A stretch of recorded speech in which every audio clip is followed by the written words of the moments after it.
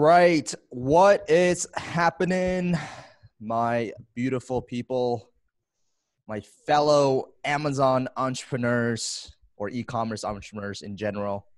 What's up, everybody? How's everybody doing today? Give me a big something in the chat if you guys are doing awesome.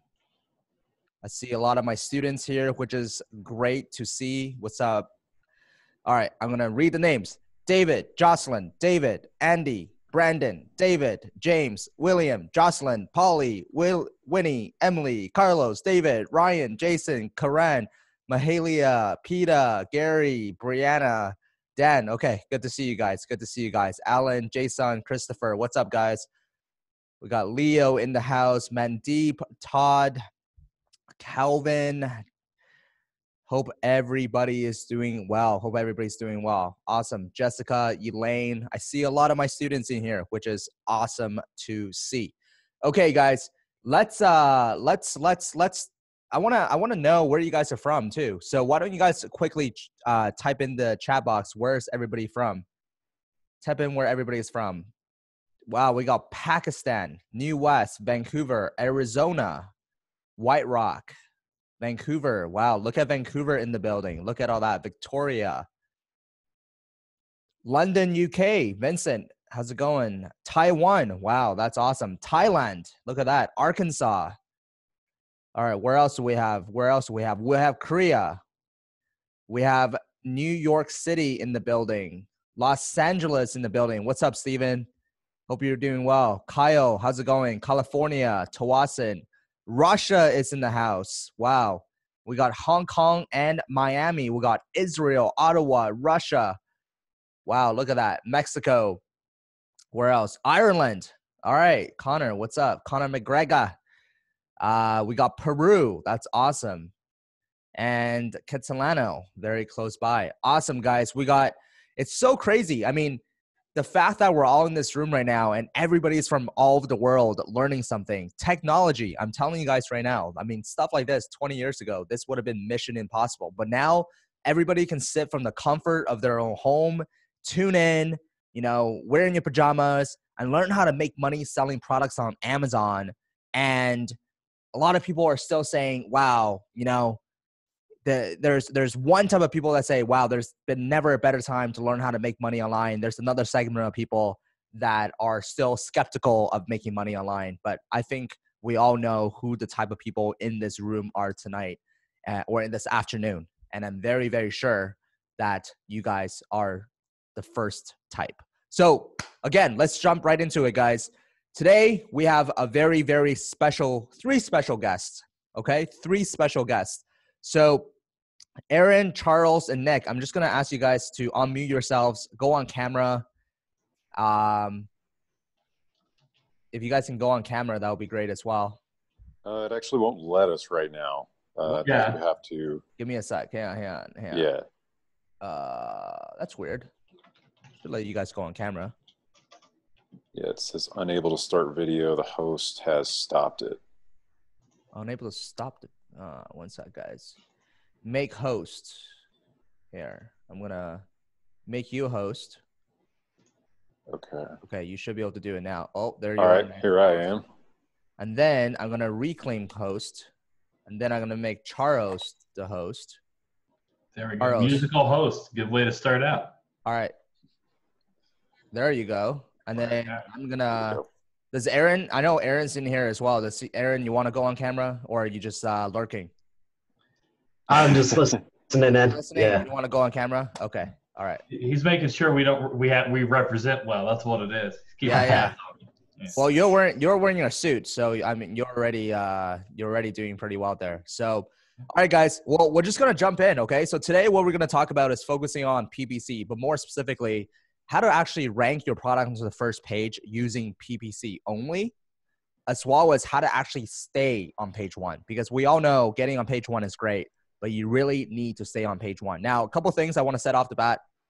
Guys, if you have any Q&A, please put in the Q&A button on your Zoom. If you take a look at your Zoom right now, there are two different there's two different chat boxes. One is called chat. The other one's called Q&A. We're going to have tons and tons of time for Q&A. So if you have any questions, please put it in the Q&A. If you have it in the chat, I'm not going to go in there because there's a lot of messages. Okay, so that's number one. Number two, put all your cell phones and stuff like that away. Okay, we're only here for a very short period of time. If you guys want to maximize your value and maximize your learning experience, I would highly recommend closing down all your tabs, put this as full screen, and really dedicate the next hour and a half to this so you can get the maximum value. And I think that's pretty much it. Okay, cool. So also there's going to be a lot of like, so you guys, yes, this will be reposted later. So right after the Zoom call, I'm going to render it and then I'm going to put it on YouTube as unlisted. And you guys are all going to get a email to a private link that no one else can see. I'm probably going to open this up, a couple weeks later publicly, but for now it's private. So Charles, Nick, Aaron, we got 150 people in the webinar right now, and they're all super excited to learn from you guys. So guys, take it away. Why don't you guys introduce yourselves, who you guys are, and then we can jump into the meat of the presentation. Yeah, I just want to say for anybody who showed up to the webinar, tune in. You are in for quite a treat. So Sellers Arena is a PPC agency, and we've just been killing it. We're worked with Tom. I think he probably talked to you guys a little bit about that and how we just kind of crushed his results. And what I wanted to do today is do a presentation and go over ranking with PPC and also PPC in general, how to structure your stuff, what to do with the data when you get it, how to make sure that once you've got the data, what you do with it doesn't suck, how to fix it if it's broken, the whole 9 yards. So if you've got a notepad on your PC, bring it up. If you've got ears, put them on, make sure you're listening and you're staying tuned to this. So we've got a little slideshow presentation here because PPC is a little bit technical. And I want to make sure that you guys can kind of follow along. Feel free, print screen is your friend. Hit that button, steal, absolutely take all of these ideas. I want you to walk away knowing everything that's going on and being like, damn, that was worth it. I'm going to do, looks like host disabled participant screen sharing. Let me make you the host again. 1 second. Are you going to run the host? Here in about 10 minutes, Nick will be. Who wants to do that? So Nick, you're sorry. Nick, yeah. Nick is? Okay, yeah, I'll run it. Yep. Okay. Make host. All right, here we go. You're good. Okay, 1 second. Go. Cool. Yeah, we can see. There we go. Now we're cooking with gas, fellas. Let me get my windows out of the way here. I can expand this. You want to bring it up full screen? We'll be good to go. There we go. Perfect. Okay. That's good. All righty. Nice. So when we're talking about ranking with PPC, keep in mind that it works. Ranking on Amazon works pretty much the same way, right? And through the aggregates, everything that's going on, the two things that really make the biggest difference are page views. How many people are looking at what you're selling? And then sales. How much are you selling? If you think about it, it makes sense. Amazon gets paid on how much traffic's on their site because they can always remarket, recapture those people later, and how many products are being sold because they get that referral fee for you selling off their platform. So they want to make sure that they're incentivized, and by knowing and understanding that that's how you're ranking and working with this, that's kind of how we're setting up the strategy to actually rank the PPC. So we're trying to capitalize on those two things. Get more people to buy, get more people to see, and do so in a way that's not going to break your bank.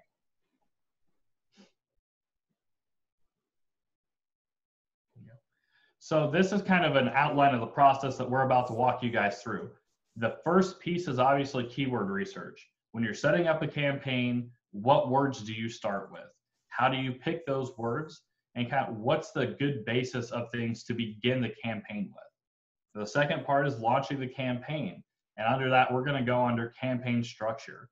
How many campaigns do you run? What type of campaigns? What's the purpose for each of these campaigns?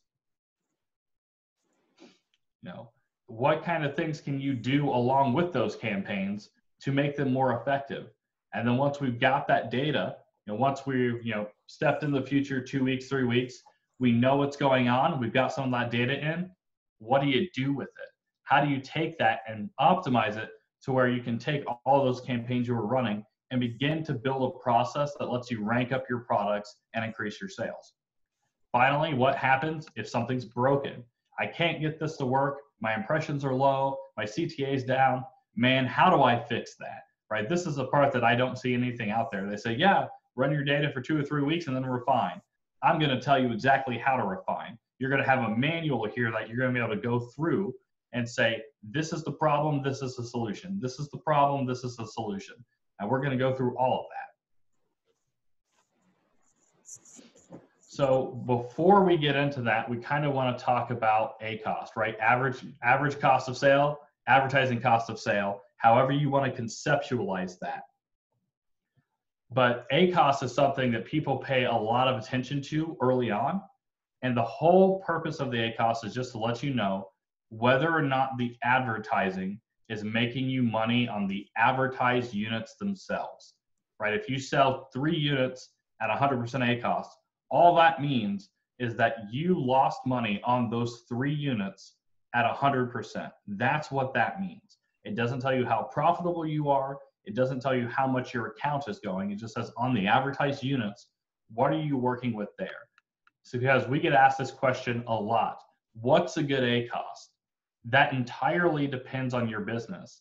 If your business has a margin of 80% and you're really pushing hard organic, because that's where most of your sales are going to come from, once you get ranked up and you start moving, most of your sales are going to come organic.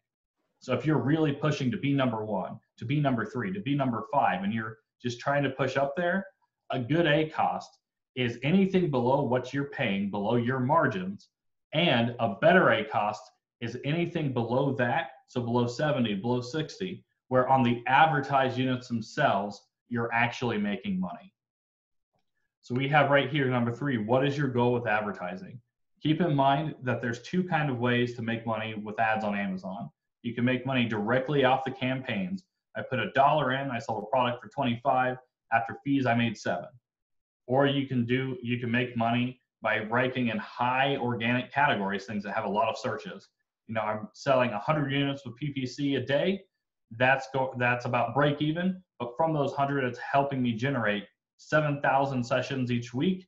And I'm selling, 800 units every other day from that. So keep in mind when you're talking about ACost and what you're planning to do, that there's 2 different ways to kind of look at this.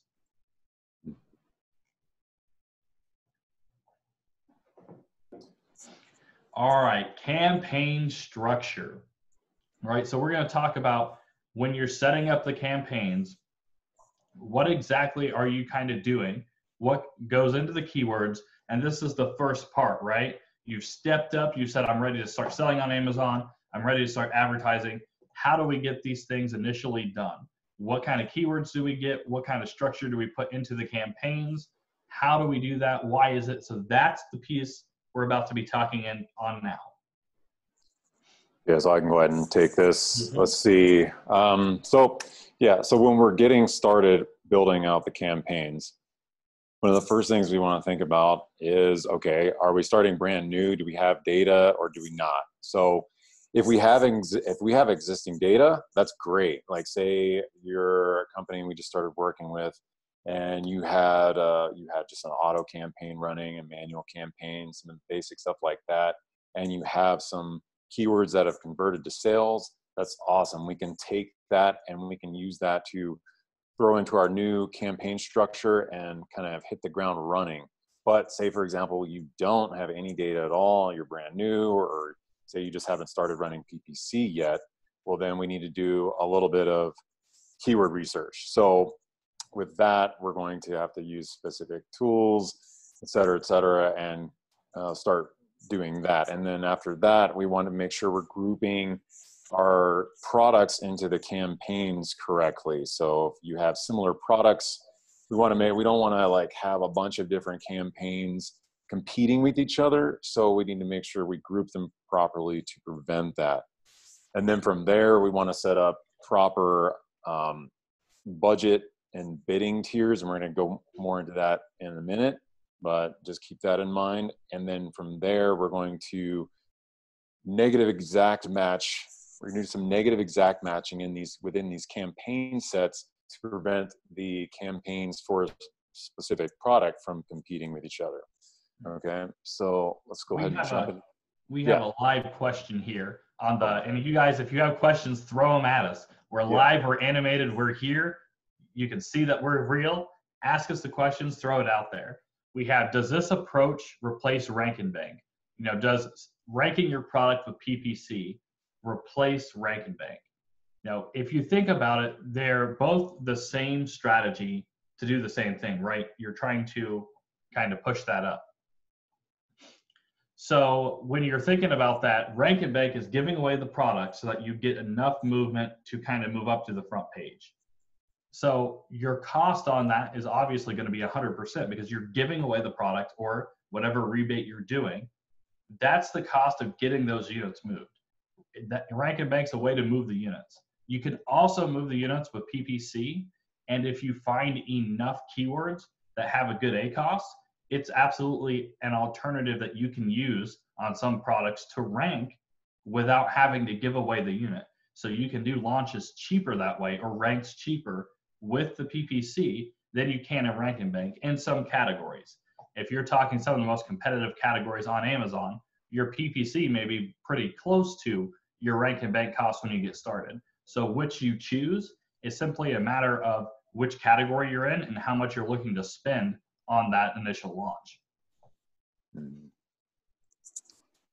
Yep. Okay, so now then continuing on with the research. So let's see, the first thing we want to think about is what tool we want to use. And I don't want to get too hung up on this. We like Helium 10, but there are plenty of good tools out there that you can use to get keywords. But we like to use Cerebro because we like to look at our top competitors in our category, and we like to see what they're ranking for and kind of get a good basis for our keywords from there. And then we want to keep in mind our target audience. What our customers would generally be searching for, and we want to kind of have an intelligent look at. Take the time, spend some time looking at what are the most relevant keywords that we want to start out with in these campaigns. Okay, so we have about 30 to 50 max keywords. And again, this is if you don't have any data at all. Because if you throw in too many keywords at once, Amazon's gonna look at which keywords are converting the best. Its algorithm is gonna push those up to the front anyway, so it doesn't make sense to have 1,000 keywords in a campaign. You're probably only gonna see action on the top 10 or 20, at least for a while, until you finally decided, okay, those aren't working. You push the bids down on those and allow the other ones to have a chance to run. So with the 30 to 50 keywords approach, where the way the system works is where it kind of has a more organic approach to finding the ones that work. And we'll be going more into that once we show you how we tier the campaigns, and we have different campaigns for research and different campaigns, specifically the exact match campaign to really hammer on the ones that are successful. Right. So if we're looking at, product grouping, right? How do you put the products together? This is part of the strategy. If you have, and I almost held my credit cards up here, but we're live, so I don't want you all to get my numbers. But if you have 2 credit cards, right? Or 2 different items, 2 little, my fiance gave me these, just little emoji things, right? You have 2 of these.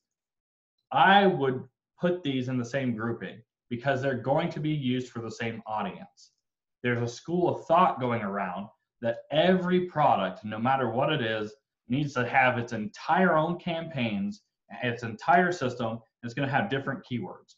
But when you're looking at something as similar as 2 of these little bears or little chickens, as they were, little seals, if you're looking at those, is the buyer going to look for those same products? Is somebody who's buying, a little toy, a little jelly, a little gummy seal, going to buy a little gummy bear?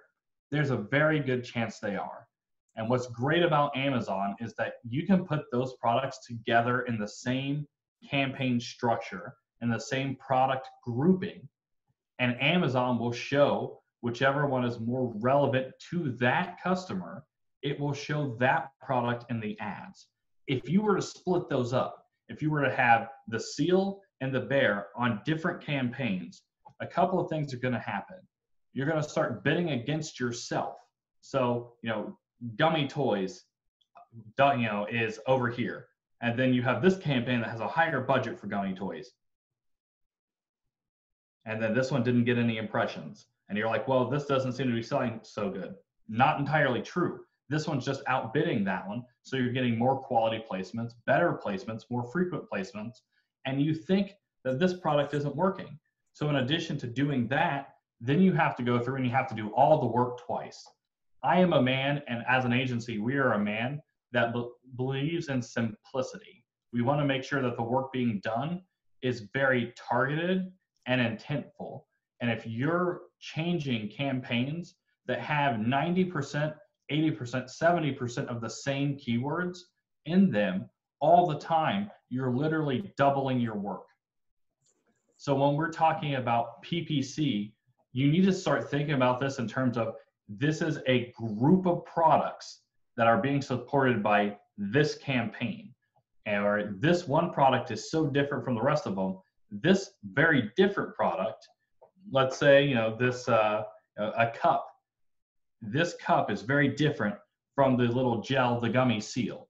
So that has to have its entirely other campaign because it's a completely different product group.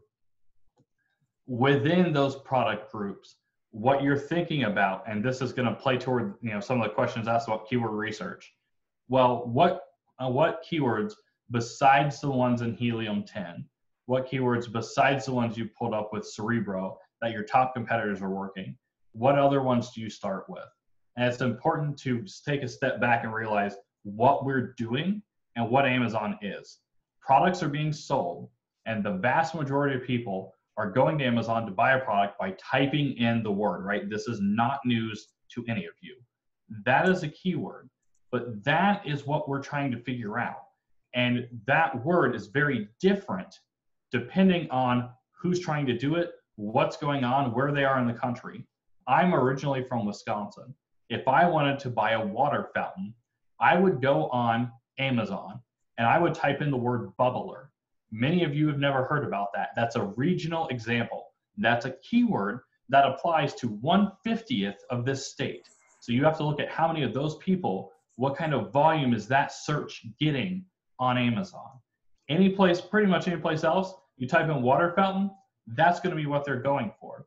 The difference between water fountain and bubbler is going to be the searches and the cost per click, right? How much does it take to play in that arena? All right, we've got some questions pop up here. Is there a limit of products that you can have in a group?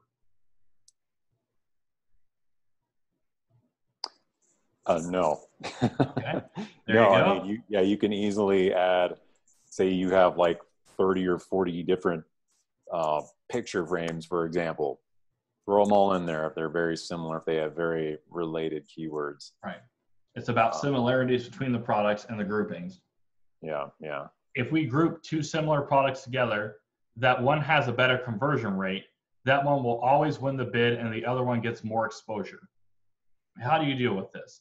Kind of take a step back and realize that part of the display process isn't always conversion rate. Sometimes Amazon's going to target, if you're searching something, if the customer is searching something, they have history on that customer. You guys really didn't think all those Prime accounts were just about the $15, right? So helping target the ads so they get more products. Amazon has data on the customer, and sometimes they're going to display the variation of the product that most fits what the customer is likely to buy. So that's going to pop up. Part of their algorithm is relevancy to the guy searching, to what's going on. So even if one product has a slightly better conversion rate, that's going to start showing on certain searches for certain customers. But Amazon's always going to start picking the ones that are most relevant and displaying those.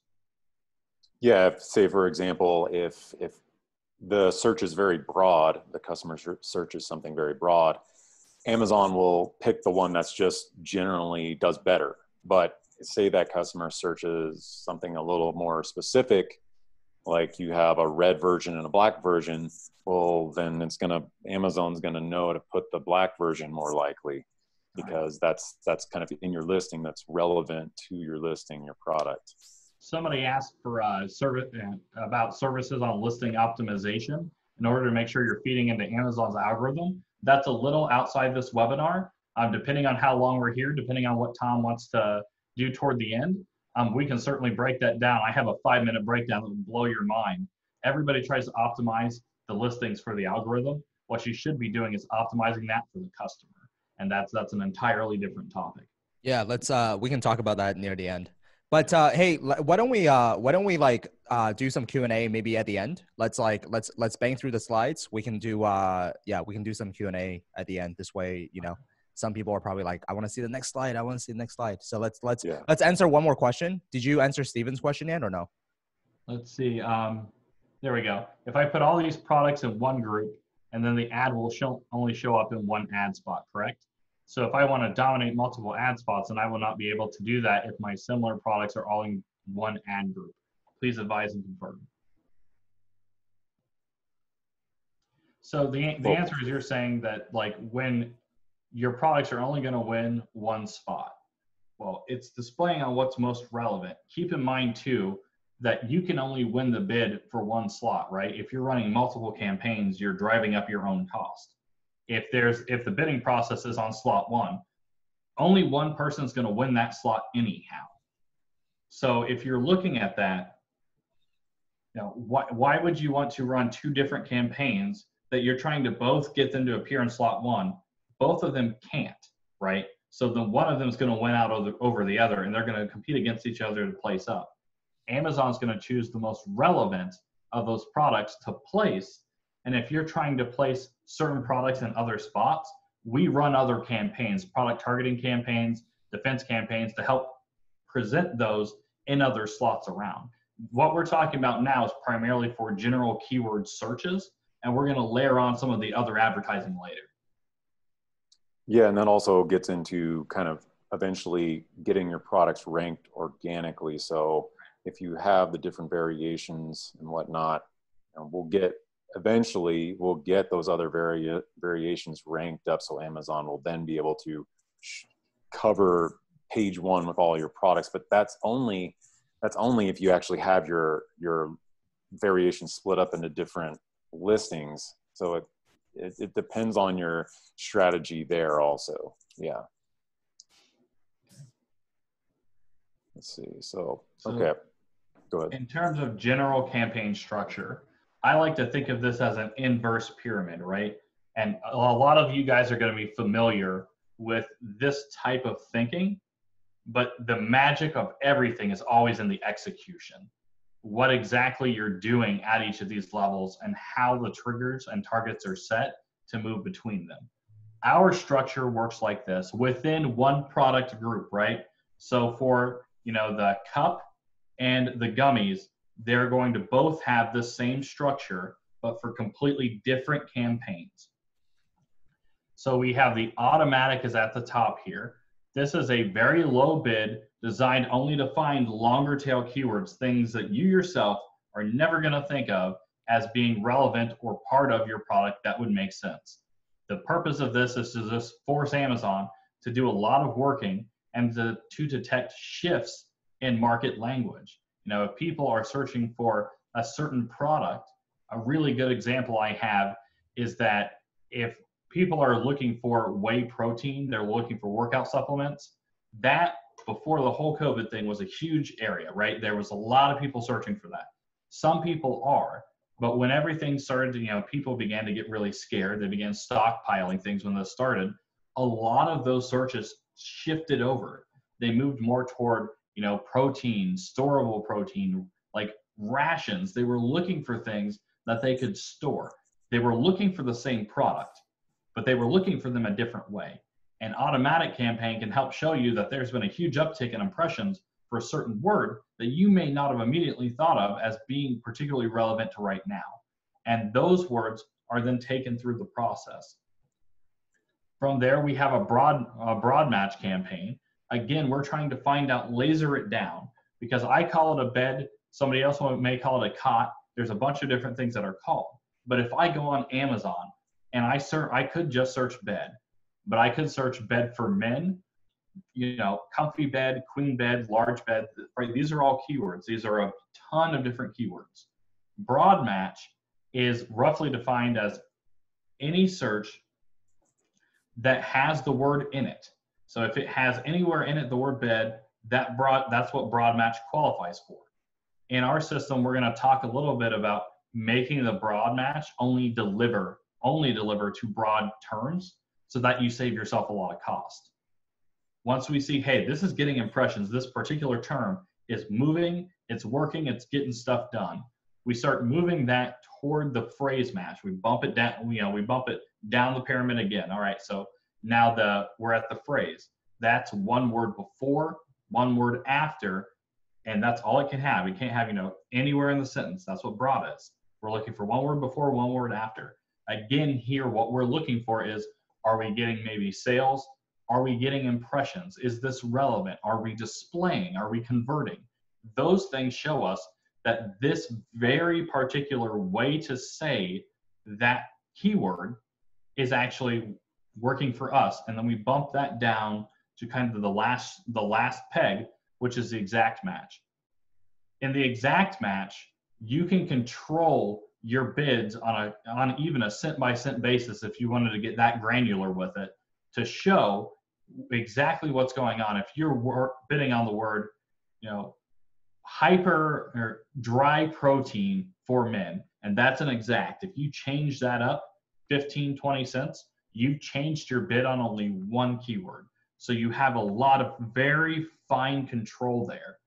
If that same, dry protein for men is in phrase and you change that 20 cents, you've actually changed the bid on what could end up being several dozen or several hundred different words, some of which may not apply to what you're selling.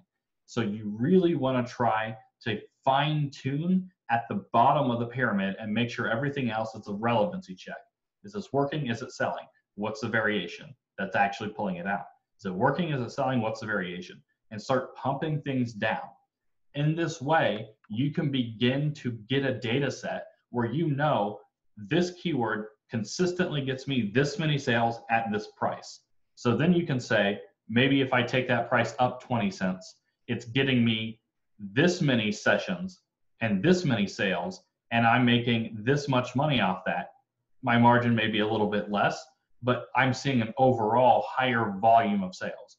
So at that exact match, what you're looking for is that pendulum, right? Where's the point where I'm making as many sessions as is reasonable and cost effective, and as many sales at a price that I want.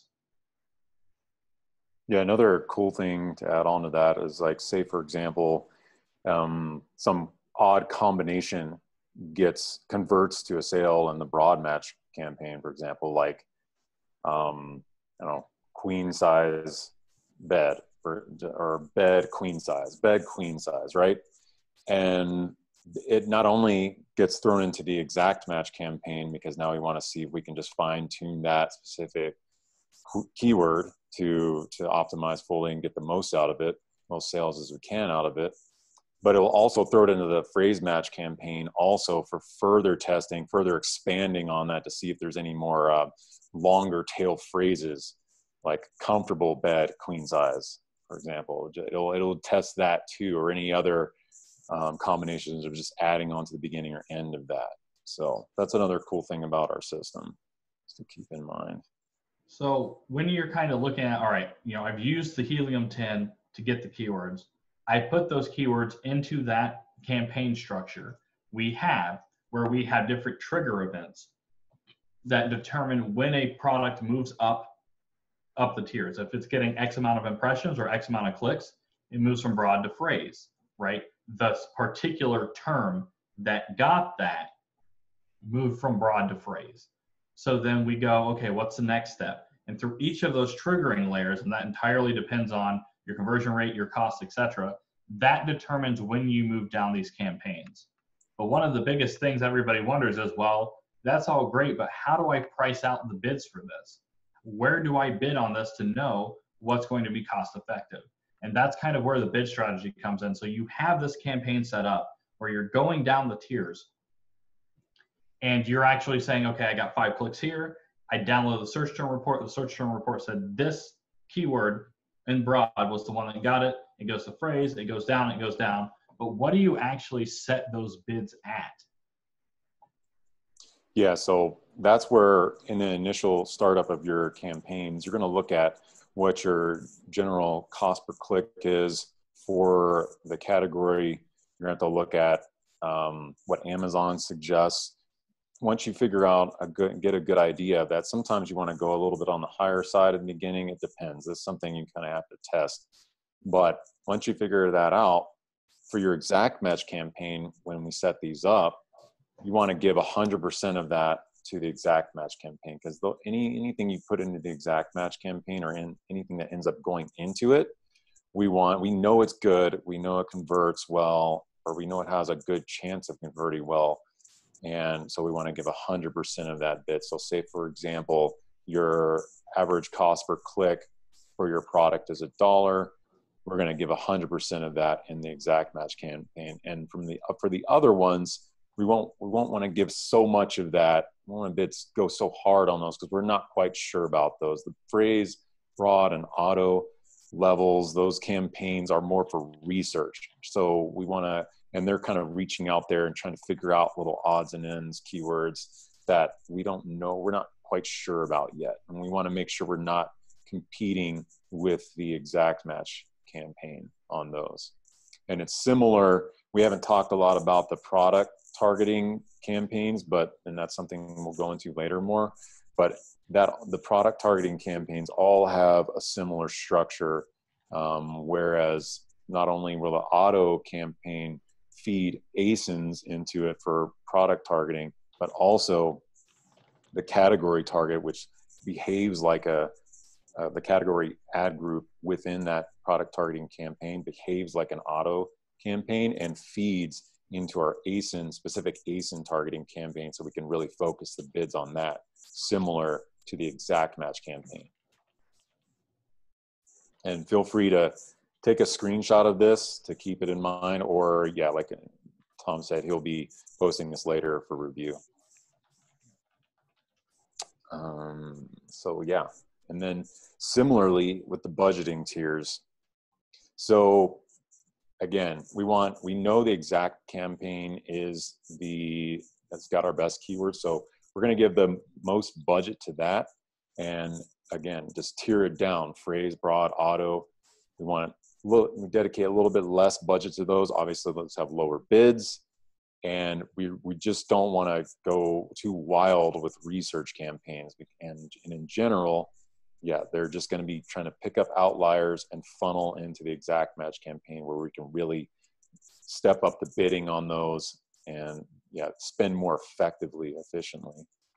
Keep in mind too, guys, that what we're talking about with this budget, this is when you launch the campaign, right? This is when we're gathering the data, we're pulling the stuff in. If we have data already from existing campaigns, if we have other things that we have to kind of pull in, after the initial refinement, this is going to change, right? These metrics will change and they'll flux, and the campaigns may get more of a budget here and less of a budget there. This is just for the initial launch before we've got data. How do you set up your budget to spend where you know it's going to spend? So this is what that is, right? I'm just pointing out, this will change after we get that data in. Mm-hmm. Exactly. All right. So at every tier, and if you want to kind of bring up the funnel again, right? I kept alluding to don't bid against yourself. Don't bid against yourself, right? We don't want to get into a position where we have one word. Let's take, the word creatine. If we had just any variations of creatine throughout this process, then what would happen is if, let's say, a creatine, one of the keywords that creatine could deliver for, dry creatine for men, right?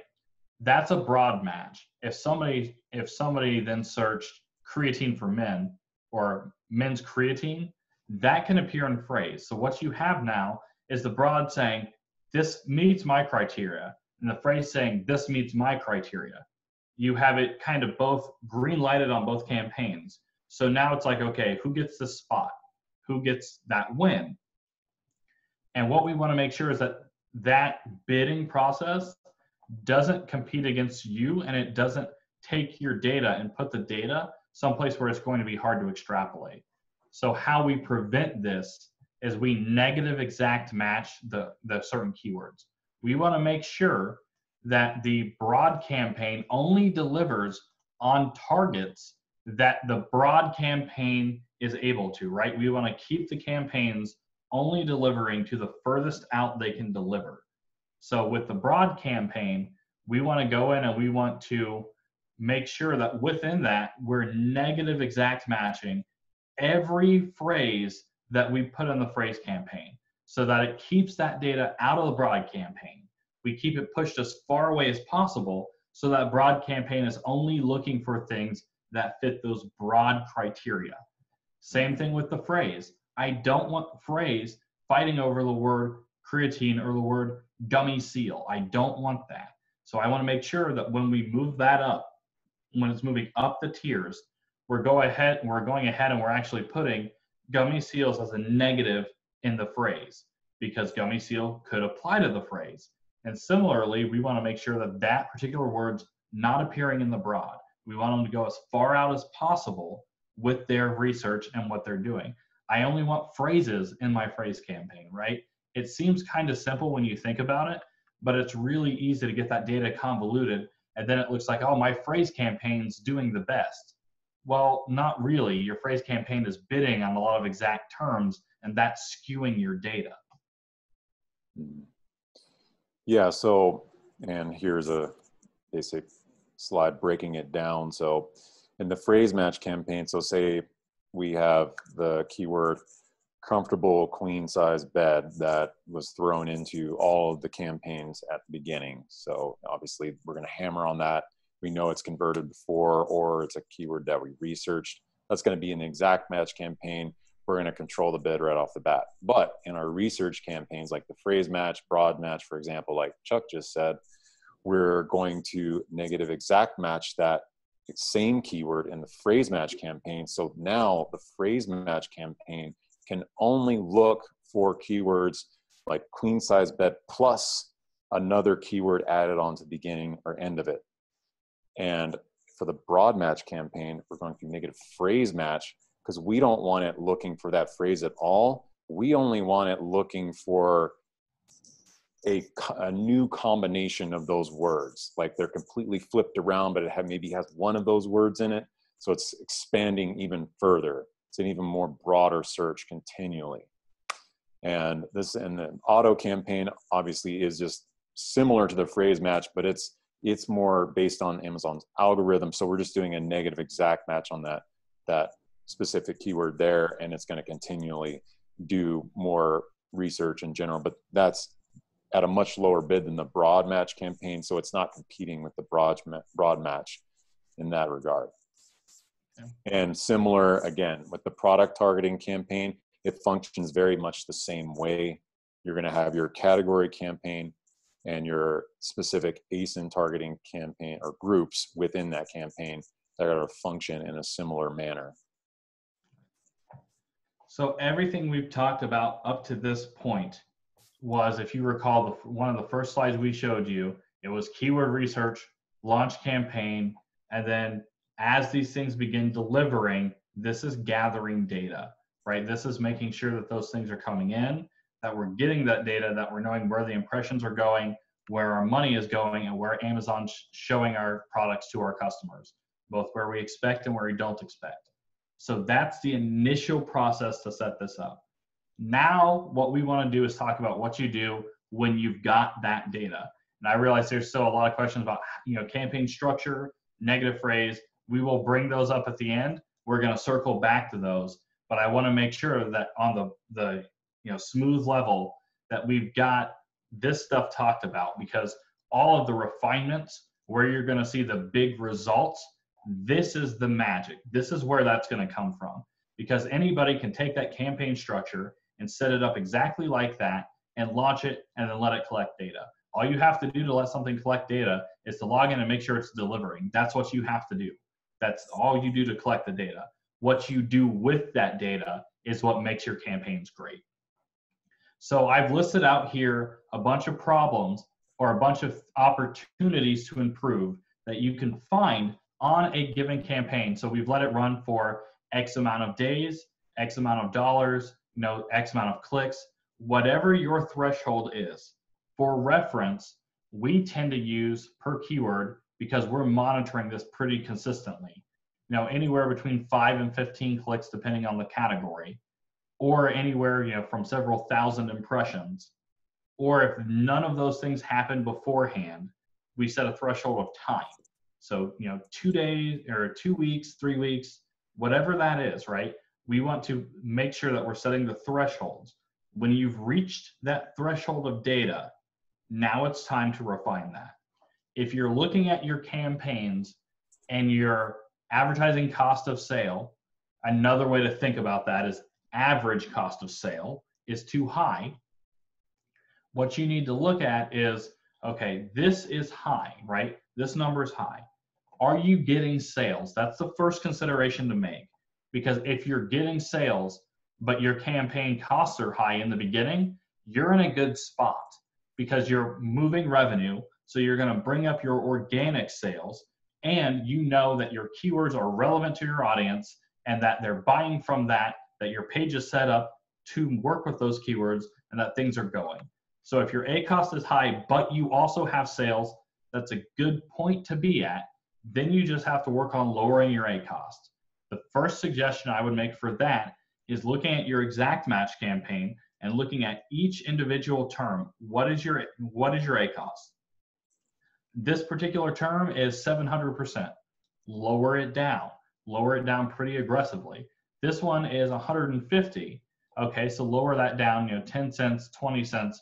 Tweak those things the other way, right? Tweak them down. If you're getting a really high ACoS in the exact match campaign, where most of your sales are coming from, tweak those bids down because you're getting sales, you're relevant. Now we just have to play with what you're paying for the traffic, because that's really what's at stake here. With a high ACoS, you're paying too much for the traffic. But if you have sales, it's still good traffic. The traffic itself isn't wrong. It's bringing it in.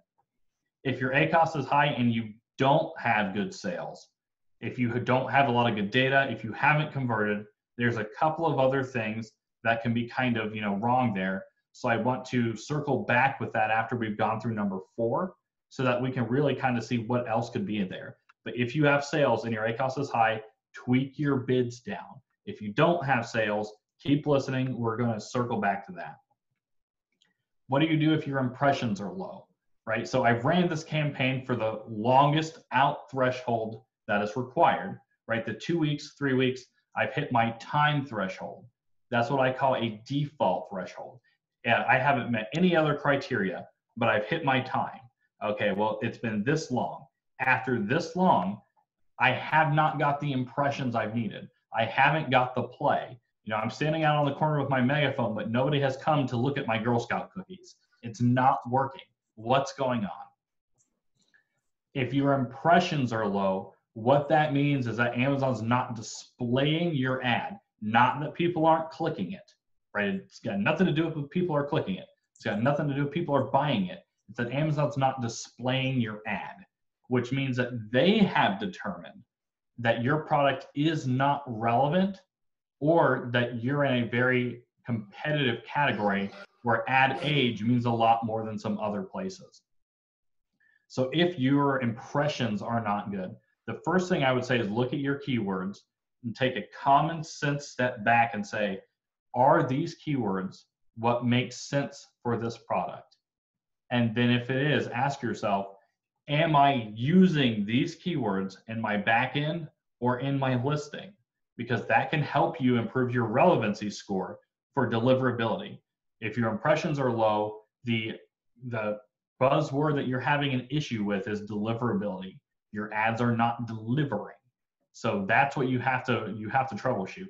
Why is Amazon not thinking that these things are relevant? Why is it not showing these to the customers? Sometimes if your impressions are too low and you've hit that threshold, It may be that the particular keywords you've chosen, if you've chosen to go with a lot more longer tail keywords than normal, those things may simply not be getting enough searches. The search volume on those words may not be high enough to trigger your impression threshold. So that's why you may say, okay, my impressions are low. So if your keywords are really too specific, too long tail, that can also cause some low impressions. So we're looking at click-through rate here, right? If you're looking at a campaign and your CTR determines, now that people are seeing my ad, how many of them are actually clicking through to what I'm selling. And believe it or not, when we're working with numbers like this, you're going to see very small percentages. Ads everywhere, even on Amazon, where it's a cost per click platform, whether they tell you or not, they're essentially charging you in some form or fashion per 1,000 eyeballs. So per 1,000 people who are watching that, that's what it's going to break down to. Your click-through rate is a number of how many people are clicking on your ad from those 1,000 eyeballs and going to your page. This is what's going to control your sessions.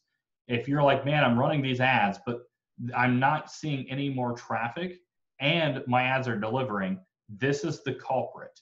If you're like, I'm running these things, I'm getting clicks, I'm getting some clicks, but not a lot. I got 1 million impressions last week. What's going on? Your click-through rate is low.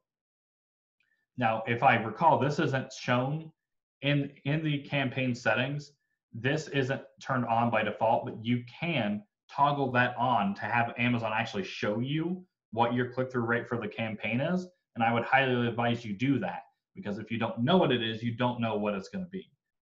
Now, obviously, the next kind of question is, what's a great number for a click-through rate, right?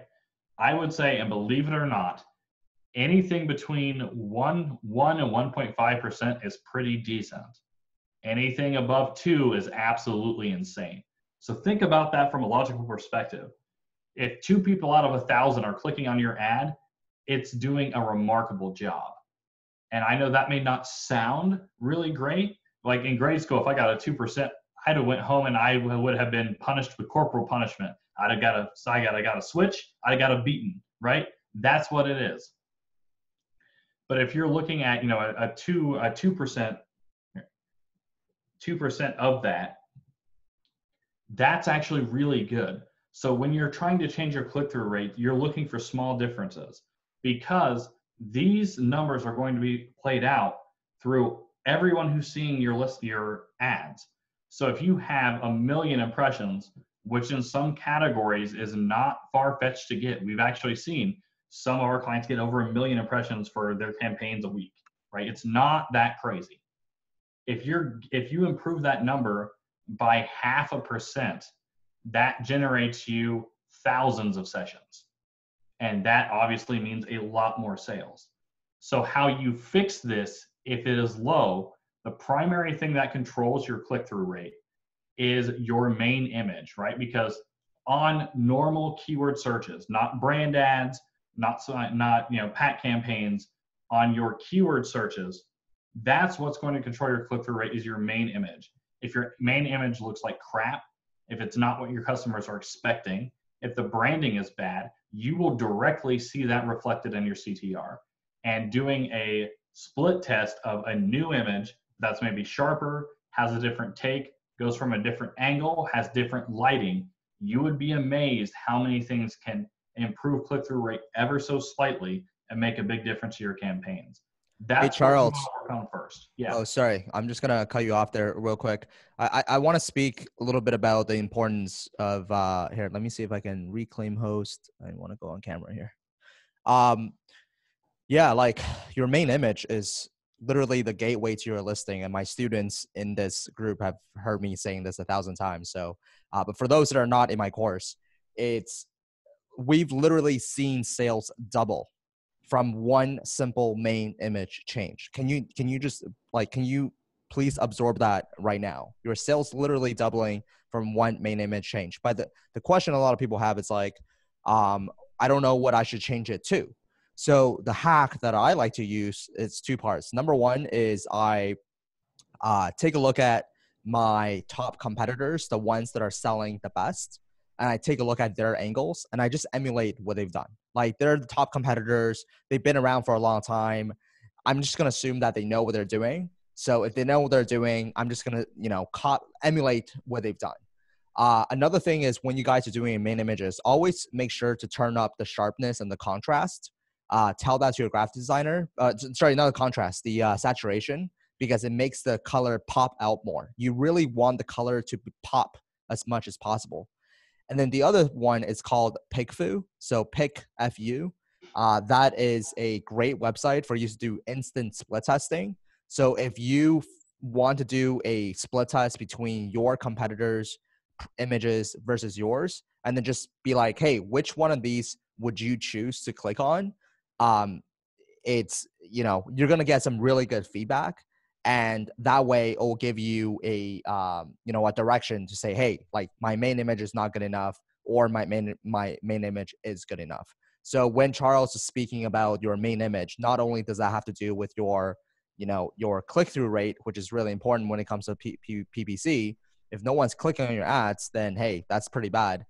And more importantly, it also has to do with just your overall sales, right? So just wanted to chime in here and talk about the main image real quick. Yeah, it's massive for sure. PickFu is something that we'll be talking about more here in a second. We actually use that for PPC. Yeah, we do it as well. Yeah. So we'll get to that here in a second. But yeah.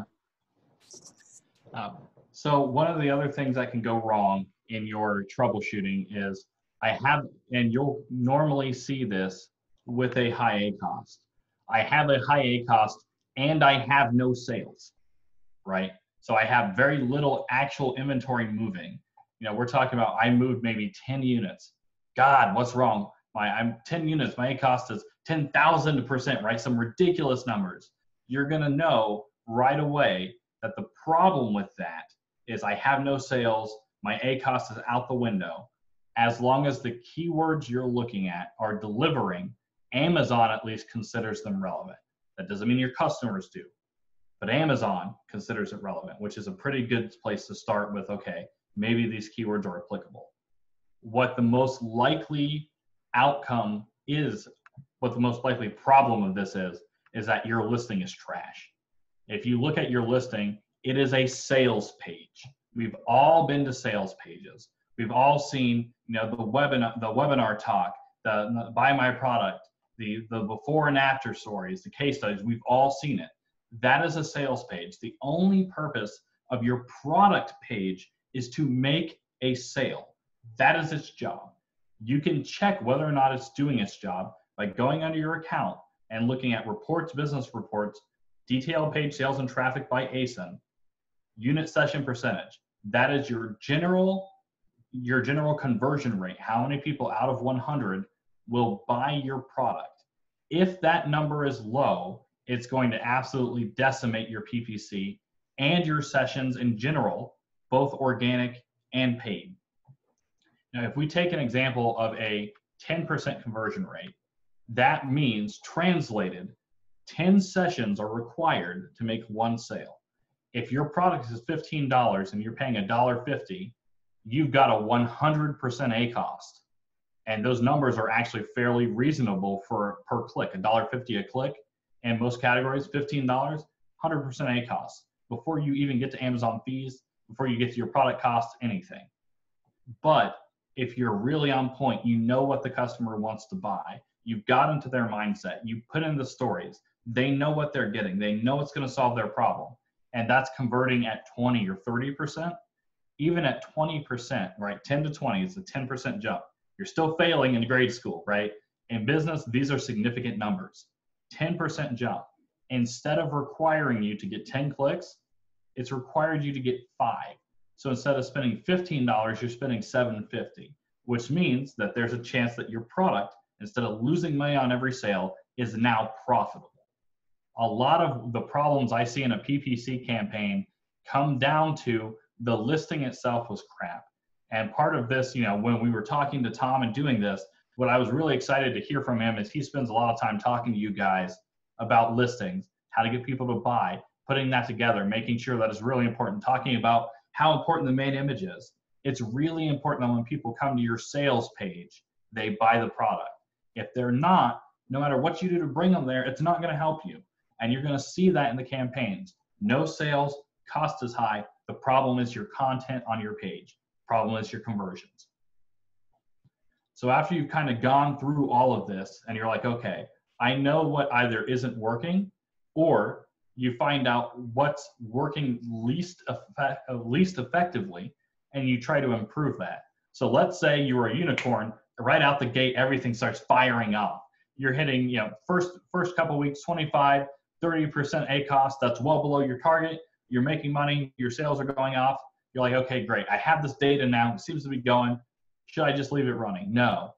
Refine. Double down on what's working. If you look at these numbers and see, hey, this is going really well, but I have 100,000 impressions.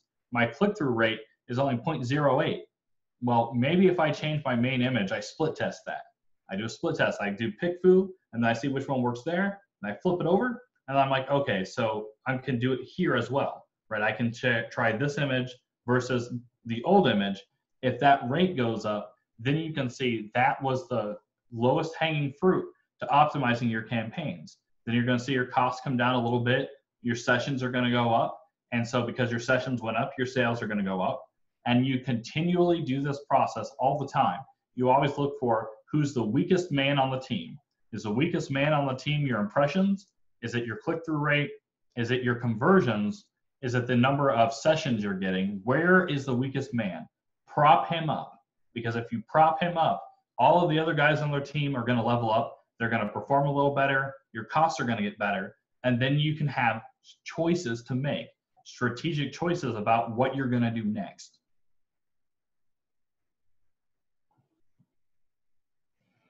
So after that first refinement, you've done that once, twice, maybe 3 times, and your campaigns are starting to deliver now, right? You have a really solid base. You have campaigns that are doing what you want them to do. They're profitable. Your rank is going up because you're selling more units and more people are seeing your products. Things are rising. How do you add that extra layer onto it, right? Because up until now, we've just been talking about keyword campaigns. But Amazon's always adding new options, always adding new abilities to get more money, to help people show your products. What other things can you do once you've got that base? Now, can you utilize that data for to help push your product out? Now, one thing we've got is defense campaigns. This isn't our term. There's several several companies who use that term, but it's very valid. On any page on Amazon, there's a spot that says sponsored products related to this item. And those are actually people using targeted campaigns, targeted ads to show their products within your listing or within the top listings in your area. Remember, we said that the rank is based on how many people are looking at your page and your sales. So if they're advertising their products in your listing and a couple of people click off, let's say you get 5 people a day that click off, you've lost twice. You've lost potentially 5 sales of the people who left. And your opponent, your competitors have gained 5. So your sales, the difference between you is now 10. It's not 5. So then you've lost a lot more than you think you have. In addition, there's only 3 ways on Amazon in general to make more money. You can show your product to more people, you can get more people who see to buy, or you can sell more products to the same people who are buying, right? Cart size. Increase your cart size, increase your unit orders. What's your average unit order? Push it up. This first one here, defense campaigns, really helps you hammer in on that. It's about showing your products. This only works if you have more than one product, right? 5 to 7 is ideal. You have those products that are in the same niche. You're selling a gummy bear, a gummy seal, a gummy phone, a gummy kid, whatever you're selling, right? You're putting those all on the same listing, and you're saying, okay, I'm going to tell Amazon through ACE and targeting, PAT campaigns. You're going to put those directly inside of your listings so that your competitors cannot step in and hijack your customers. They can't come in, say, oh, look at my shiny image, click, they're gone. If they click off, they're going to one of your other listings. They're seeing another one of your offerings. The huge benefit of this is not only that you protect your customers, So that over time, as Amazon begins to see, hey, people really like this product with this product, and they're buying them together, they're adding them to cart, they're getting interactions. Amazon will create for you a box called frequently bought together. And they're going to put that one-on-one right beside each other. So now some of your customers are going to have, all of your customers will have the option, but some will take up the option to buy 2 of your products. So instead of having to do a bundle for everything you have on all these different listings, Amazon will build an upsell. It works in the other direction too. So you can, yes, we said ASIN targeted ads. The same way you're defending your traffic, you can steal your competitors' traffic. You can advertise your products inside of their listing. And when Amazon sees, hey, there's some interaction between these, they'll build that box, but it won't be your competitor's product. So have one of your competitor's products and one of yours. If you ever look on your listing and see that Amazon's attempting to sell your competitor's product along with yours, it's a very annoying process. You look at that and you feel like they're reaching their hand inside your cookie jar and taking from you. If you can do that on your top competitors, the number 1, the number 2 guy is having your product, and remember, their page gets maybe 10 times, 12 times as many sessions as yours. Amazon's suggesting your product to their customers. So you've got found sales. You have found money, and that frequently bought together box is something that occurs organically that you don't have to keep paying for. So once this gets set up, it's literally just additional sales from the top guy, and it's helping you move up. And we have another way to do this is category targeting, and I'll turn that over to Nick for a minute if he wants to talk about that. Yeah, I'll let you get a sip of water for a second. You've done a lot of talking. Yeah, so the category targeting, again, like I mentioned before, it's kind of like an auto campaign, but it's pretty cool because it's not just you're targeting your category and you're going to target all the products in that category. It's not just as simple as that. You could have multiple category targets in this group, say within your product targeting campaign. Okay, so you can, I don't know if hopefully you guys have played around with this, but if not, you can go in there and you can actually refine the target. So so you pick your target and you can say, well, I want it, my price of my product is $20. Well, I want to target products only with a price higher than mine, or I want to target products with only a star rating that's lower than mine. So that way I can, be more likely when I advertise on their page, I actually get the sale. But, on the other hand, you might want to just go ahead and set up multiple different types of refinements, because sometimes you never know, your product might just have better images, et cetera, et cetera. And even though your product is priced higher, you still might want to try to advertise for those too. And you could set up 2 different types of targets at the same time. And the reason we save this for this page here, kind of scaling, is because sometimes it's just not a good idea to run these right off the bat, depending on your budget. It might be better in the beginning to start with just ASIN targets that you've researched and then add in the category targets later, because they can kind of blow out your ACOS pretty in a big way if you're not careful, if you don't stay on top of them. So you just have to be aware of that, or just watch the bidding on those carefully. But yeah, it's an excellent way to scale and to continually feed in new ASINs to that ASIN target campaign and really hammer on those once you find ones that convert well. All right. I want to take a couple of the questions here, because we obviously have some stuff for you guys we want to talk about, some other benefits, ways to scale the business, things like that. But I want to take some of the questions here in the chat. Somebody said, David Meyerhoff says, ASIN targeted sales does not violate Amazon TOS. No, not only does it not violate Amazon TOS, Amazon created the ability to target that themselves within the system as a way for them to make additional money. It's 100% within terms of service. Nothing we've talked about here is gray hat. Nothing is against terms of service. Everything we talk about is 100% on the up and up, and you're never going to have to worry about any kind of action being taken, because all of this is stuff that Amazon themselves have said, this is allowed, we've allowed you to do this. Yep. So let's see we have a couple of other ones about the targeting. Let's see.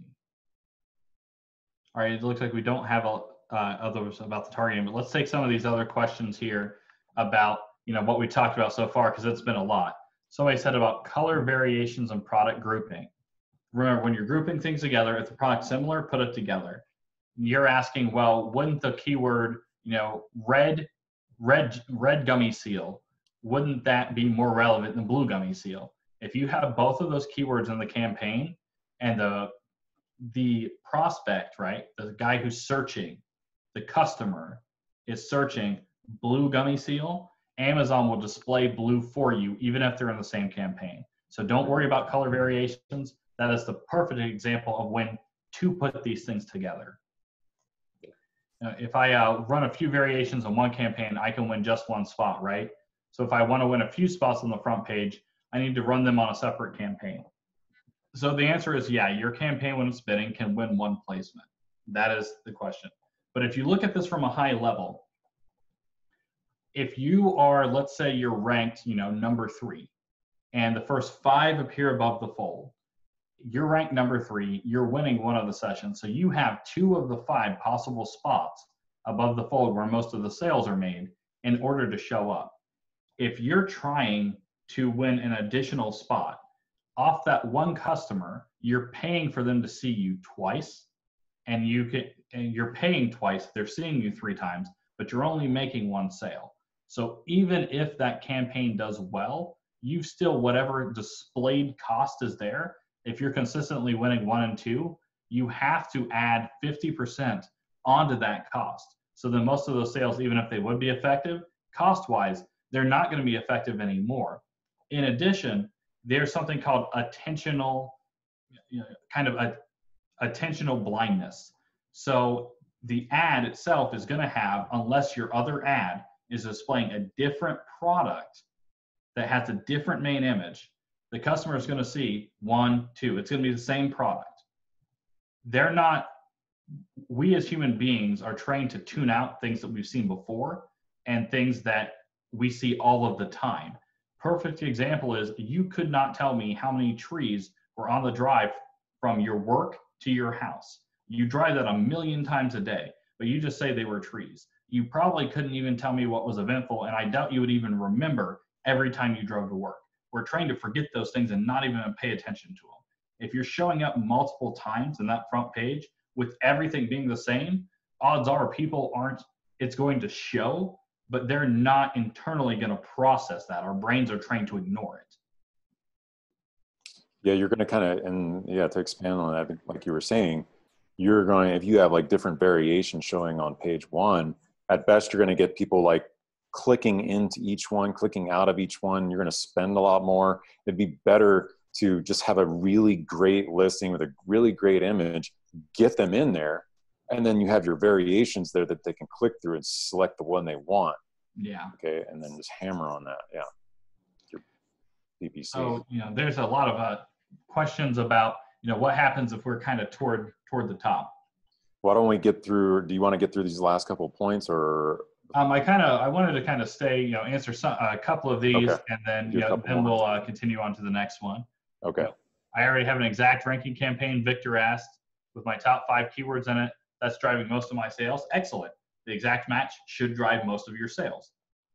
If I want to have more keywords, should I put them in the same campaign, or is it best to have one exact match for each keyword? You want to put them in the same campaign. Here's the reason.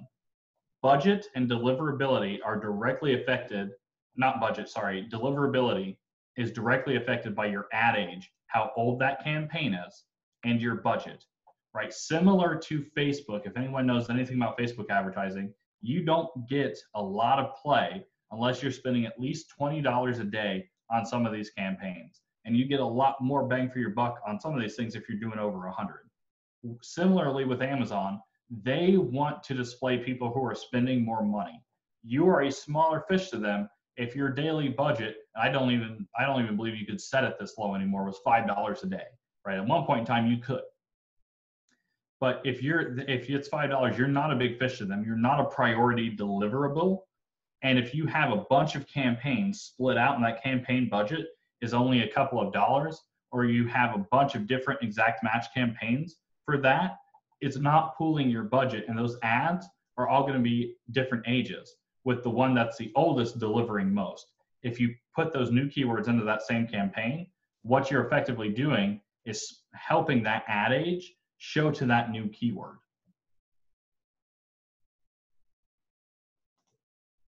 Okay. Do you also use negative phrase and broad campaigns for the keywords that you bid on phrase? Yeah, if you look at that screenshot, that's exactly what we're doing. The phrases get negatived in the broad, and then the exact match gets negative up the chain, except in the exact match, so that each level it's kind of forcing it out. And do you need negative exact match keywords and broad campaign as well as phrase? You know, we just talked about that. Yeah, you want to make sure you're negative exact matching in every level above the one you're currently in. And it's actually negative phrase matching in the broad. Yeah, negative phrase matching there. That's a tongue twister. Say that 10 times fast. Negative phrase matching in the broad. Trying to explain all those, how they're negative exact matching and saying campaign and match over and over again. Oh my God. Yeah. The advertising funnel is a step-by-step structure. Once you've hit a threshold for a keyword, it moves to the next level, or it gets, you know, turned down to 2 cents and ignored, right? So if a keyword does not perform, if it doesn't get the impressions, dump. If it doesn't, you know, if it doesn't get sales in the exact or the phrase, dumped, right? So it's a pyramid, and as you trigger each level, it goes up and up. My product has a long keyword but high search volume. Should I choose another product to get, or should I choose another keyword to get better results? That depends on your cost per click, right? Because just because a keyword has a large search volume, that doesn't mean that you have to bid. There's this misconception that you have to be paying the most. You don't have to be paying the most to show up. So if the suggested bid is $4.50, that doesn't mean if you're not bidding $4.50, you're not going to get impressions. If you bid $2, you could still get impressions. And in fact, in one very rare case, what that actually did was helped us discover something entirely different. But you could then show up for that keyword. You just show up after the people who have bid more. In some cases, that can work to your advantage, because if you're bidding more on a product, or if you're bidding less on a product, you're going to show up after everyone else's budget has gone. And usually those budgets will end, especially for new sellers, they'll end their budgets, from my experience, from around 5 to 7 at night. Customers start shopping later than that. And depending on your product, if your product only begins to deliver at, let's say, midnight, because everybody who's bidding higher than you has stopped bidding on that, or that campaign has reached that, if your product converts better after a certain time of day, then that could actually work to your advantage. So don't say just because, you know, these keywords have a lot of volume, should I choose better keywords? Look at the cost, right? We're getting more keywords, but we're also fine-tuning how much we're spending on those keywords. All right, let's see here. We're supposed to leave auto campaigns running all the time? Yes, because as we negative exact match things in the automatic campaign, they begin to spend less and less and less money. They'll start generating less and less impressions, and Amazon will have to show them to more and more arcane terms, which you can then test through the process. That's exactly the point. Over time, that campaign may not do barely anything. And when it does, you know that a significant market event has taken place. Think of the structure of one keyword per campaign. We already talked about that. You know, will you be showing us how to place our product inside competitors' listings? So that's an ASIN targeting campaign. You can actually, there's any number of guides that you can do to look at that. It's literally, there's directly inside of Amazon. It's just a different campaign type. Nick, if you want to talk a little bit about that, and then we'll kind of go to the next slide there. Okay. Yeah, so setting up the ASIN targeting campaign, that says you set that up just as you would in the same platform as the sponsored product keyword campaign, and you just insert your specific ASINs that you've researched and set your bidding. And yeah, Amazon pretty much walks you through the process in Seller Central. But yeah, there's tons of basic tutorials on how to do that. We won't be digging into that specifically today, but yeah, it's something you can shoot us a message about in the future if you need help with it, for sure. But yeah, so yeah, we definitely want to get to these next couple things as far as scaling, because they're really important. I wish we could really go into these because they are super important, especially the sponsored brand ads.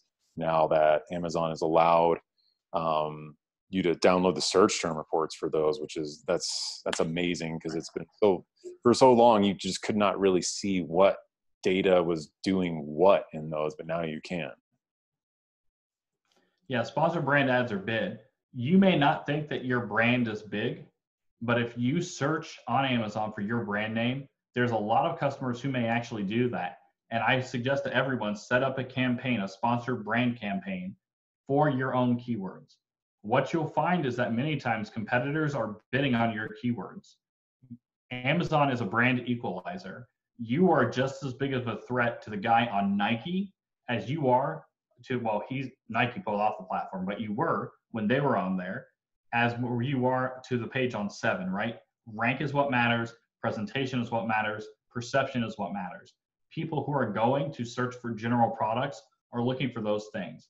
Every brand is a potential competitor, regardless of how long they've been in the business. Your name can be worth more than you think. So running your brand ads, running a campaign that's just your brand keywords on a headline ad can mean a ton of sales. In some cases, we've literally seen it jump sales 10 to 12% all by itself for the overall campaign from that running. You can also do those type of things on other brands. If somebody has a number 1, a number 2, a number 3 product in your category, they're not bidding on their own brand keywords. That means that those keywords are probably going to be pretty cheap. And when somebody searches their brand, your headline can come up. And because it shows up first, you have the ability to not only bring them to your product page, but as of 2 weeks ago, you can redirect those ads to your storefront. Amazon specifically allowed this. They allowed you to take those brand ads and direct them to your storefront. So now the customer is shopping only from your products. And many of these people won't even realize. They'll be like, oh, well, this is a selection, and they'll pick something from there. So you've eliminated all that competition through that research phase. It's a great little tactic that I would recommend everybody get to. Yeah, sponsored brands can be absolutely huge. Kind of the final one. Let me just add to that real quick. So one of the cool things about that, since you can download the search term report, it can behave just like all that we explained with the sponsored product ads. You can set the sponsored brand ads up the exact same way and run your keywords through a funnel in a very similar fashion.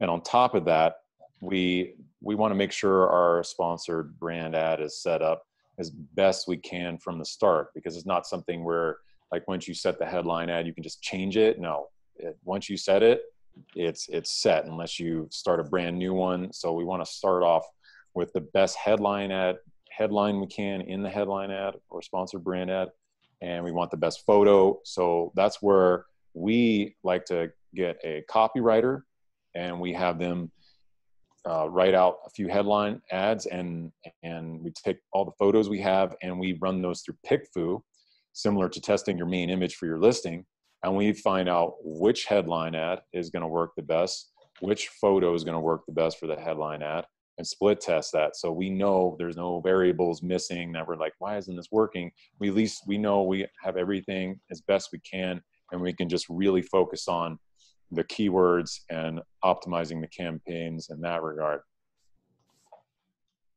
Yeah, absolutely. The final thing is, some of you guys may have heard, like, you're like, wow, this seems like a lot of work to be moving that many keywords, 20, 30 keywords across 4 campaigns, or if you add sponsored headlines, or brands to store, defense campaigns and ASIN campaigns. In some cases, it could be up to 8 campaigns per product group. It seems like an awful lot of work. It is an awful lot of work. And if you don't do it, then you're leaving money on the table. You're derailing your campaigns. You're stopping your business from growing. In order to solve that, what I found is that for business owners, we're all people. We all don't do things because we get too busy. We get overwhelmed. We don't know where to start. We don't do those things that we know that we should do. In order to fix that, you really have kind of only one choice. You can either make that your number 1 priority and focus all your time on that, which means you're not doing other things like launching new products, or you can take that responsibility off yourself. You can either hire a team to do that. You can hire an agency such as ours. You can hire an individual that you train, like an employee, or you can use automation. But the fifth point here toward automation is really remember that as a human being, you're not going to do all of the things that you need to do. And you are only accountable as a business owner to yourself and to the people who depend on you. But if things are going well, you will hold yourself less accountable and your growth will suffer. So make sure with all the stuff we've talked about, you are really taking the advantage of the fact that we live in a digital world, and you can hire someone, either an agency or someone to do it manually, or use a tool that can help you solve that problem. Because once everything begins getting optimized, the human being involved in the process that's not answerable is going to be the guy who holds your results back. And most oftentimes that's you, the business owner. So kind of with that said, if you guys are like, hey, all of this sounds great, there's a ton of questions. I've learned a lot from like, what do we do? And I see Q&A questions there. Definitely going to keep going back to those, right? But if you're like, okay, this sounds interesting. I like your PPC strategy. You've heard some of the results that Tom has gotten.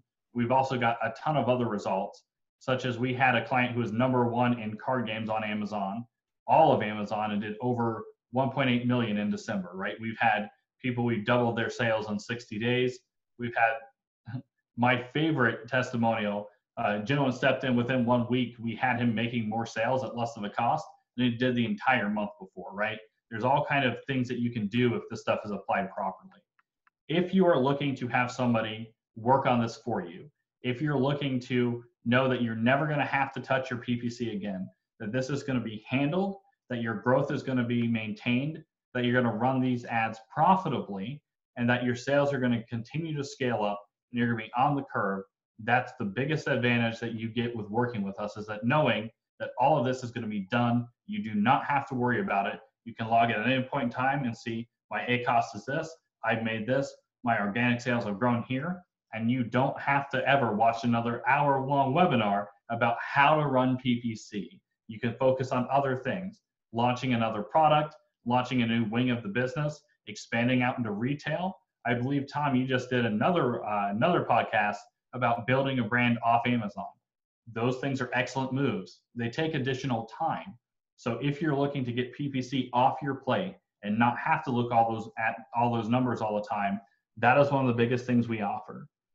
In addition, it feels good. It feels good to know that your account's growing, that your numbers work. It feels really good to be able to tell somebody, I started off with my inventory, and now I have to double, triple my orders because I'm moving so much. And when you think about it, knowing that you made 100,000 sales means that you made at least that many products into the hands of customers. Over 100,000 people saw your product, they liked what you had, and they wanted to buy it. That feels good, and that grows your business and your brand. Whenever somebody buys your product on Amazon or off Amazon, you have a chance to grow your brand, to grow your expertise, and to grow your presence on Amazon, off Amazon, on e-com, off e-com, and just in the world in general. So that's one thing that getting your product into the hands of more customers brings you. Kind of the final part is we have this, as you can see, down to a science. I said on the previous slides, if this, then this, if this, then this. If this is a problem, this is a problem. This is a diagnostic manual we go through to fix this thing. There is no guessing. I told you if your click-through rate is low, this is the reason. These are proven time and time again across dozens of counts and millions of dollars worth of sales, guys. If you have these problems, there are solutions that are one-for-one on how to fix that. And those solutions are things that we implement all the time, and we can help you implement with your business and your PPC so that you continue to grow. I'd say if you are interested in working with an agency like us, I'd say that you should have at least 30,000 in monthly sales. What we do is not cheap, and I want to make sure that the tactics I'm doing are really going to bring you value. And you have to have some traction to get started, right? If you are doing $0 a month and I bring you an extra 1,000 sessions, you're still going to make $0 a month. You're making no sales.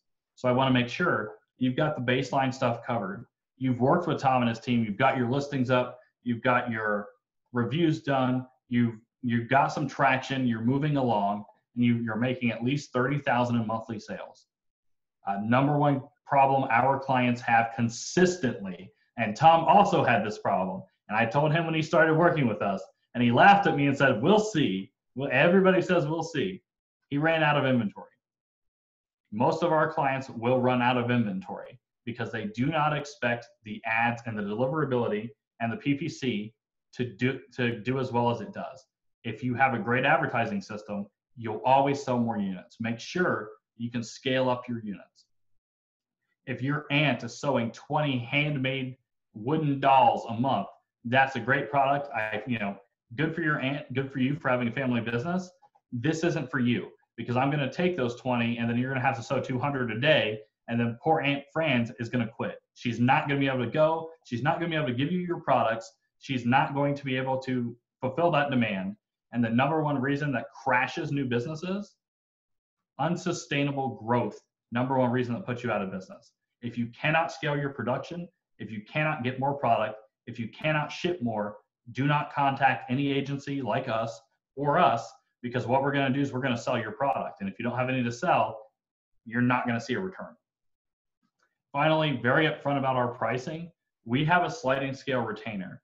The more money we make your accounts, we're going to scale up your organic, because my end goal is to make all of this PPC movement less than 20% of your monthly sales.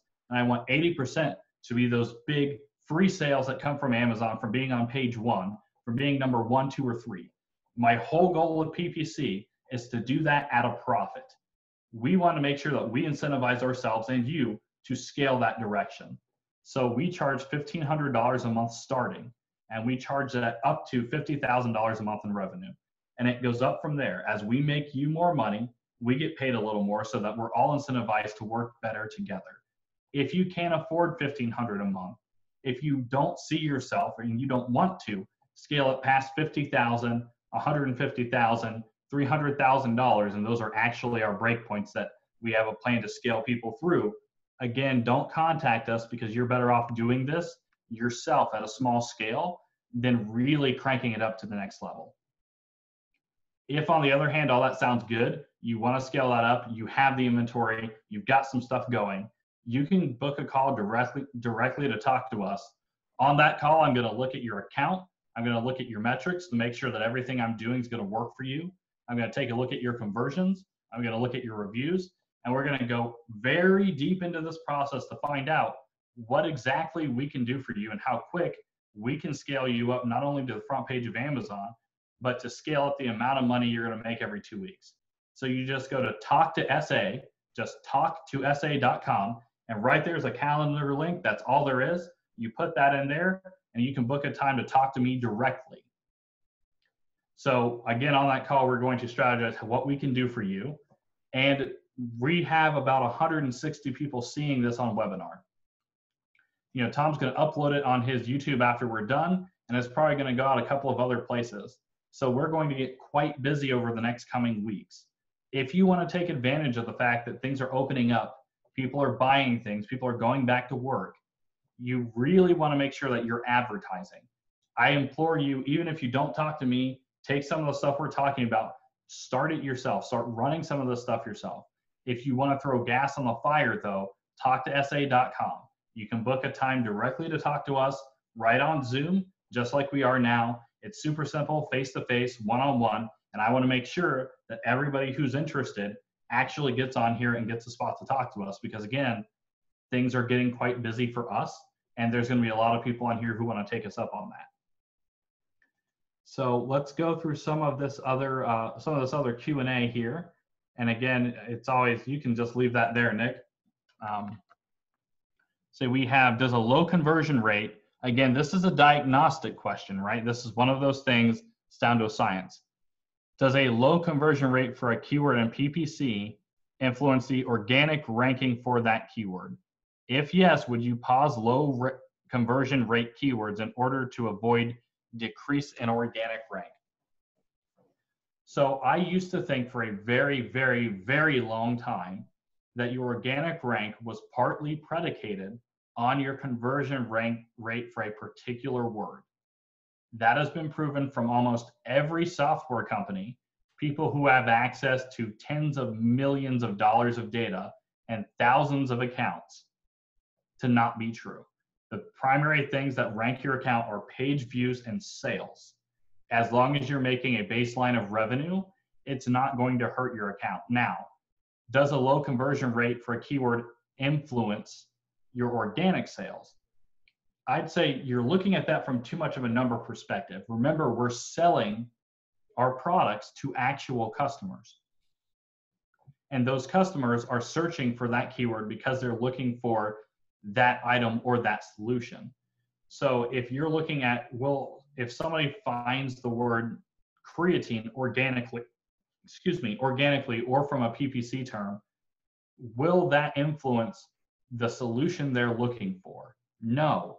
We've just presented that term to them by cutting the line to advertise. So it's not going to influence the organic ranking for that keyword. However, if you see it's low, then what you know is that people who are looking for creatine aren't resonating with your content. So then you need to go back and think, why are they not resonating for my content? What kind of things do they not have done that they want to have done? What questions do they have that aren't being answered? What results do they want that are not being promised or proven to them? And once you fix those things, you'll find your conversion rate for that keyword goes up. Do you look at cannibalization of organic traffic? A keyword 10% ACoS with a 20% TCoS looks profitable, but you might be better off without PPC at all. So this is something I hear a lot, but people way smarter than me have proven that it takes 5 impressions, right? We always hear the fortunes and the follow-up. For most brands, it takes 5 impressions before somebody gets kind of comfortable with them, especially if you're selling a premium product. The more time somebody sees and takes in your content, the more likely they are to buy. So if you're running a different ad, let's say you have a headline ad and you're running a variation of a product, and you have your main product, your main offering there, all within the top 5. You have 3 of those 5 spots available. You're taking up 60% of that traffic automatically. And they're seeing 3 offerings from you. So they instantly start thinking, okay, these guys have a lot of products in this space. And going with that mindset, they begin clicking into it. What you may find is that you turn off those advertisings, your sales go down. And if you want to move less units at more of a profit, that's a consideration. But as far as ACoS, the PPC cannibalizing the organic, no, I wouldn't think that's a big factor, no. See, my conversion is high, but I don't have enough traffic. What can I do? Remember that if your conversion rate is very high, but you don't have any traffic, you have to look at why. Is it a deliverability problem? So you're not relevant for the keywords you're showing. Most times what happens if you don't have any traffic is you're not running PPC. You're running a very low PPC bid, or you're running only on very long tail keywords. You're not trying to run on any of the high volume keywords. You can have a 10% ACoS that only gives you 4 sales a month. Is that campaign technically by the numbers profitable? Yes, but it's not going to make a difference for you and what you're trying to do. So if your conversion is high, too high, usually that means that you're not aiming at a broad enough audience. Why do you not negative exact match in a broad campaign, only negative phrase? We talked about that. You want a negative exact match through every level that's above the level that you're currently working on. If the bidding and budget tiers are when launched, how do you decide which keywords are put into auto phrase broad exact at the start when you have no data? That's what we were talking about, Nigel, with the Cerebro. Look at what the market is actually doing. Look at what your competitors are ranking for. Look at what keywords make sense around your product. And then as you put those keywords in there, in broad, what you'll find is that if you put in, gummy seal, that it will deliver to 20, 30, 40 other words. Now you have more words to test. You have related words that you see people are searching, and you can put those in as keywords to push you up through the area. Somebody just asked one here. I want to skip down to the end because I think it was a good question. Remember, put all these in the Q&A section. It says, is it better to cast a wider net or a deeper net? That entirely depends on where you're at. If you are trying to rank organically, cast a wider net because your goal is to move revenue through that listing. Just like Rank and Bank moves revenue through your listing, PPC can move revenue through your listing. If you're trying to rank at number 1, you're trying to push up in a category that you know there's a lot of money at the top, it makes sense, cast a wide net. If you're close to the top already, if your category doesn't have a lot of sales, or if it's going to be prohibitively expensive to rank there, cast a deeper net. Pay more attention to sales going in, sales coming out, and the profit of the between. I find my auto campaign would overspend on competing products even though I've lowered the bid and put specific ASINs in the negative matching exact. What do you do in this case? Auto campaigns are designed to spend your money. Amazon wants your cash. This is not new. They want to make their money. Bezos is going to be a trillionaire. Good for him. I have absolute respect for that. But my job is not to put your money in his pocket. So if your auto campaign overspends on competing products, what you need to do is look at your placement, right? That's kind of what you're missing. You could be increasing your bid can give you better placement than lowering your bid. So if you look at your placement is 99% product pages or page 5, 6, 7 where products go to die, that placement's not getting you anywhere. And so you want to look at where is Amazon spending that money? Where am I showing up? If your placement is good and it's still overspending, you say, even though and put specific ASINs in the negative match. Yeah. Putting specific ASINs into the negative match is more a product targeting thing.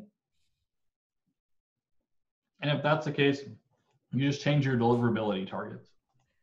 Excuse me. Need some water there, buddy. Oh man, but you guys don't know, I get so excited going on this. If you get on a call with me, I'm gonna the half hour I'm gonna say bam, bam, bam, bam. I'm pretty much gonna give away the farm and then be like, okay, so this is how I can help you. Do you want it or not? And then you can take it all and run or not. Talk to sa.com. Let's go from the top. Carlos, can you explain what a headline ad is? Oh yeah. So a headline ad, actually, Nick, do you want to just pull up Amazon? We'll do a search. Just any search. Let's just do some real live data here. This is real platform. This is US market. Let's just see what these people are looking at, right? Let's see real life today. This is a live presentation. We're going to use some live Amazon. Do you guys do US PPC or do you guys do EU as well? Canadian market, EU? We do US, EU, CA, and UAE. The most important thing is the market cap, right? So if the UAE doesn't have anything going for it, if you could make less than 30,000 in that market, probably don't want to launch there. I would recommend everybody stay out of Australia. It's a big, big mess. Their country's had a lot of problems, number one. And number two, the Amazon API hooks are different. So most of the add-ons don't even work over there. Oh, interesting. What is the best PPC automation tool, or which ones do you guys recommend if someone wants to do themselves? We have tried everything. For most of the people on this call who are in FBA, right? You're not in the vendor program. I would say that the one that fits our strategy closest would be ZonTools because it's a very aggressive strategy that focuses on getting sales and refinement later. Celix was one that we've used. We've done Managed by Stats. We've done any number of platforms, but the one I would recommend software-wise would be ZonTools. Cool. Now, it's not an out-of-the-box solution, right? You're going to need to put some time into learning it and talking to the guys who made it, but it is a very good pick. Nice. I'm also testing out one right now called WordTree. It's created by my buddy Dalton, so I'll keep you guys posted regarding that. Steven, you guys don't do DSP, right? We talked about this. No, we don't offer DSP currently, and for most products, you have to have 35,000 a monthly spend to qualify for that anyhow. Yeah. Okay. Jonathan, does Viral Launch have something similar to Helium 10 Cerebro? Yeah, they do. It's called competitor intelligence. So pretty much the same thing. You enter your competitor's ASIN and it will pull up where they're currently ranked for. And you can actually compare your ASIN with the competitor as well to have a very clear understanding of seeing where they're currently winning for keywords and so on and so forth.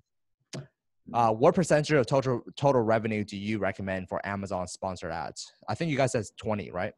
Yeah, a mature account will get to 20% once you've ranked.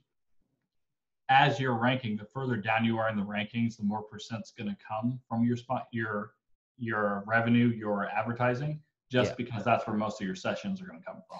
Yeah. I will say though, like I think at the beginning of PPC, like even when you guys were taking care of one of my accounts, the spend was actually crazy. Like it was like we're losing money every single day. And obviously for me, I don't want to lose money. I want to make money. But then at the beginning, you really just have to realize that the beginning, it's very, very hard for you to make money. Just like Rank and Bank, you have to do giveaways, but you got to think about the long term, right? So at the same time, I've seen some of my students basically literally putting like a budget of $5. Like Amazon's not going to show your ads for $5.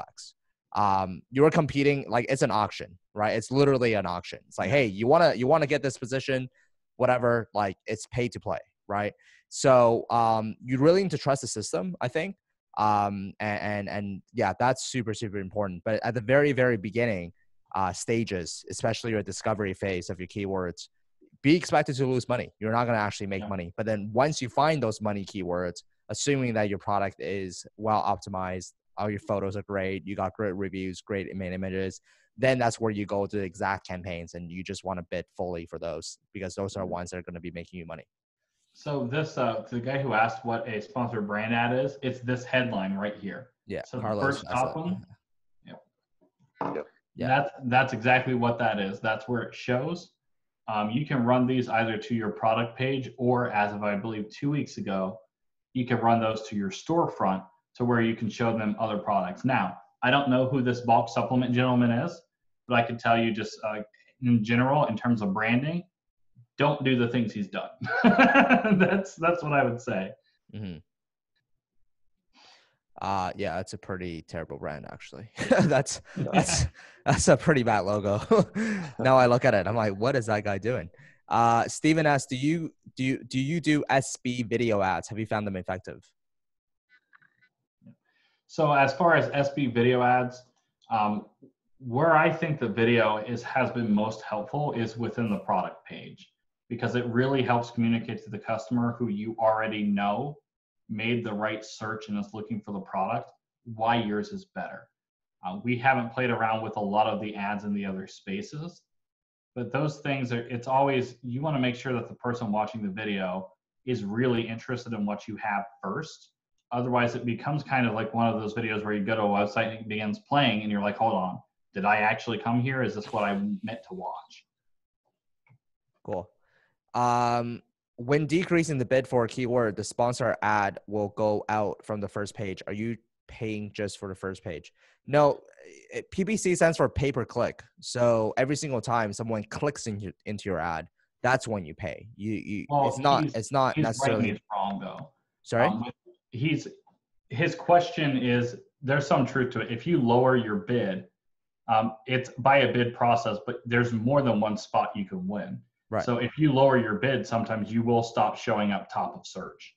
Mm-hmm. Whether or not that has an impact on your numbers, you just have to monitor and see how much of that is going to affect it. Typically, top of search is going to get you more sessions, but if your conversion isn't honed in, it's going to be more costly. Yeah. And on top of that, even if you do bid super high, it still may not get you on page one if Amazon has seen you as not as good of a product as someone else. So yeah.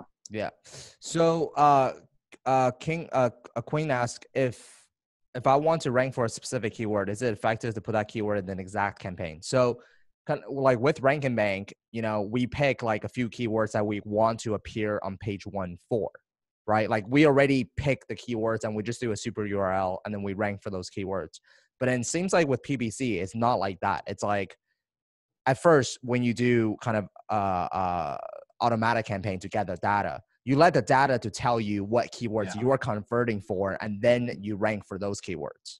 Right. So it's actually kind of a backwards strategy, right? Exactly. You want to talk a little bit about that ranking part of things? Yeah. So again, the thing that determines most of the ranking in general, page views and sales essentially. Yeah. But it's not sales per keyword necessarily. How Mhm. much money is moving through that listing?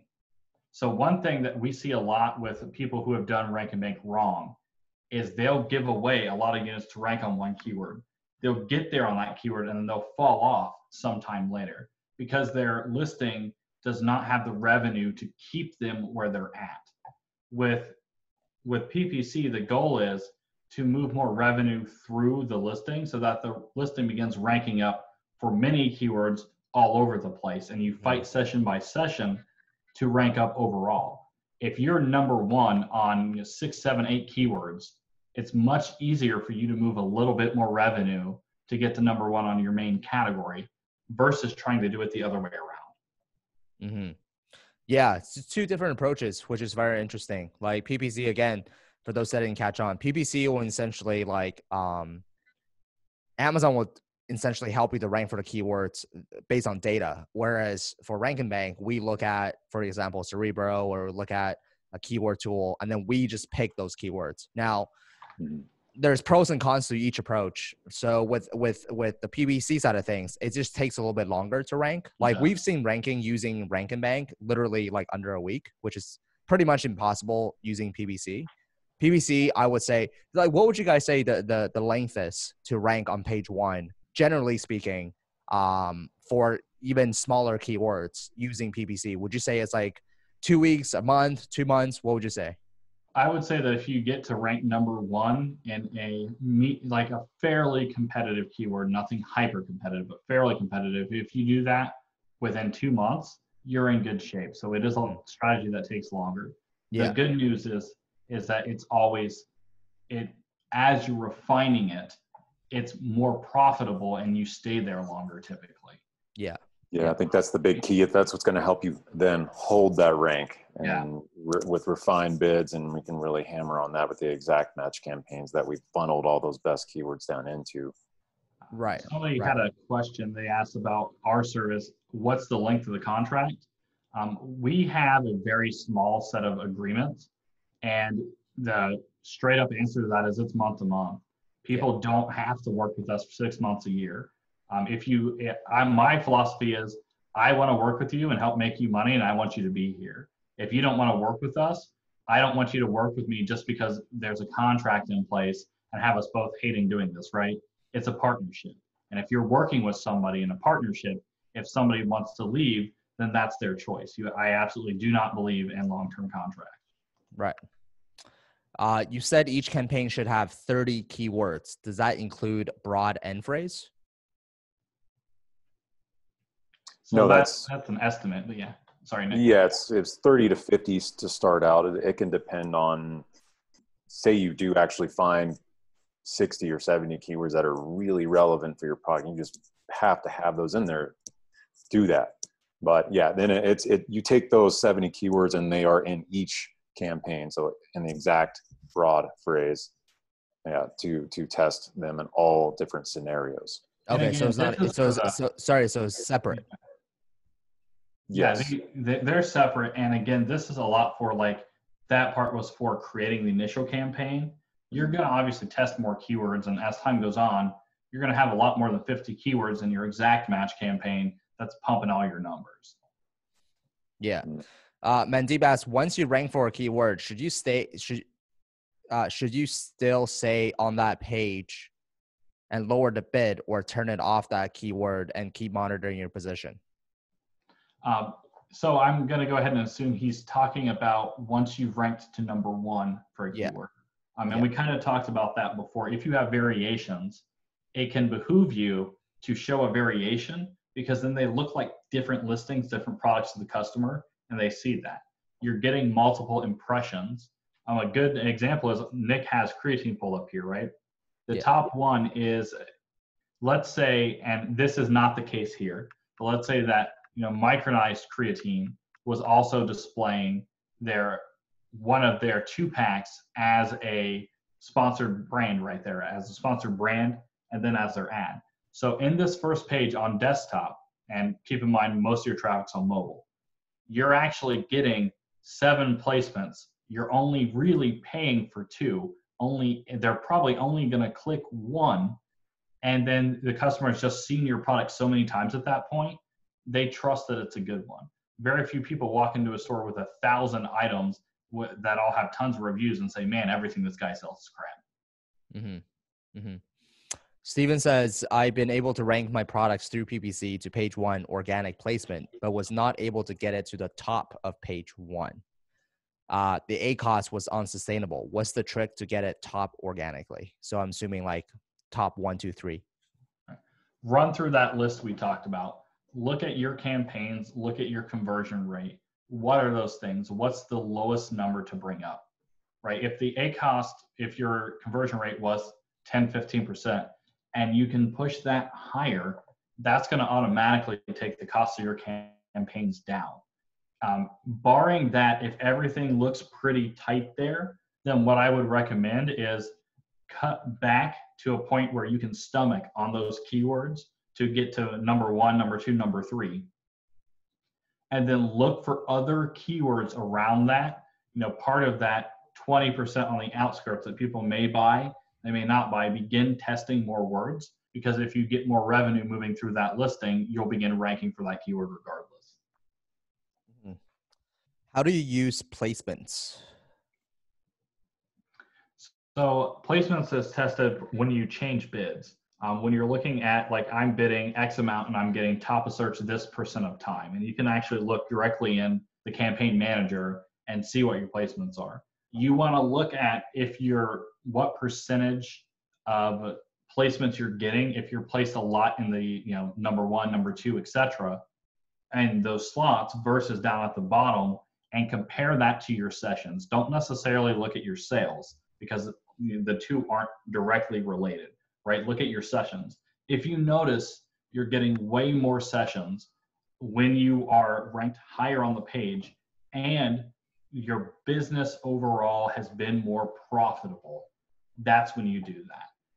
It's not like you can tick a box that says only display top, right? You have to find out where the break point for each keyword is, where most of the time you display at top. But you really want to look at that in compared to your sessions and sales. Mm-hmm. How much search volume do you mean by fairly competitive keywords? So I actually don't define competitive by search volume. I combine that by how many competitors are in the space. The largest categories on Amazon, I like to use creatine as an example, because it's within, at least to my knowledge, it's within the top 3 most competitive categories. All of us know about the garlic press example. That still doesn't have nearly as many companies trying to sell as the creatine does. So when I'm talking about competitive, I mean how many competitors are in the space, not even necessarily search volume. Interesting. I don't feel comfortable going for high volume keywords while I have low reviews. When launching, can I go for search terms under 10,000? So I think we just talked about that. You look more, not so much for the search volume, but you look for more about the competition. Yeah, and I want to kind of talk a little bit about that. He says, when I have low reviews. So your reviews on PPC are going to, below 22, they will impact your conversion rate. Above 22, they do not. And that's just Amazon in general. Why that is, I could not tell you. It's the same reason why do gas prices end in 9/10 of a cent? They could have chose 7/10 of a cent, right? When marketers sell something, it used to be 99. Now they end in 97 cents or 9.97 instead of 9.99. Some people are going to 9.93. It's just a psychological fixture. After 22 right now, it doesn't increase your conversions. It does increase your click-through rate, so that will help. But it doesn't make you sell any more product. So once you have 22, go for whatever keywords you want to rank for and that you can do at a profit, especially if you're starting out and you have to watch your budget. Cool. Let's do just 3 more questions here. Is there a way to quickly check how many competitors are in a space? I look at the number of, sorry, Tom, go ahead. No, you go. I look at the number of pages that are on a particular search, and then I'll just click through until I find those that are mostly there. And then I know I'll just count it up how many are on the page and then multiply that way. I wouldn't click through every single one, but I would again just go through until you start getting results that aren't relevant, right? Because keep in mind, not all of these people are going to advertise on that keyword, but they're all people who will eventually either leave or begin to compete against you. So that's something to consider. Cool. Second last question. For the placement tab in the campaign, does product page placement help your keyword ranking? For example, is it better to increase bid so your ad spend goes to the top of search and less ad spend for product placement? That depends on what's generating you the most sessions. In my experience, most of the sessions are going to come from top of page placement. That's where you're going to get the most play. So that's that's the most beneficial. Now, it's not always the case. Some categories, as an example, it's easier to target and more profitable to target products that are more expensive than yours, have a higher or a lower star rating than yours. And in some cases, it's just not at all profitable to try to go for top of search most of the time. Right. And I think we answered this question earlier, right? This was a question. Earlier on, Pete. Yeah, so with that, put them all in the same grouping. And then, yeah, if you have multiple variations, run them all in the same grouping. Let Amazon and the customers, context trigger which one shows up. Because as long as you get them onto any one of those variations, they're going to have the opportunity to view all your variations within that listing. Right. Sweet. Well, we went a little bit overboard, but by half an hour, but that's extra value for you guys. And yeah, I think PPC is definitely one of those things where it's there's a lot of data, there's a lot of work involved in doing the maintenance, the setting up. And for me, just to give you guys a little bit of background, PPC was actually one of the first things we outsourced before we hired any employees, before I think even had a customer service agent. So I think for us, we outsource our PPC. Don't quote me on this, but I think once we hit like $100,000 or $150,000 per month, we started looking for an agency, and then we passed that on to them, and they've been taking care of that ever since.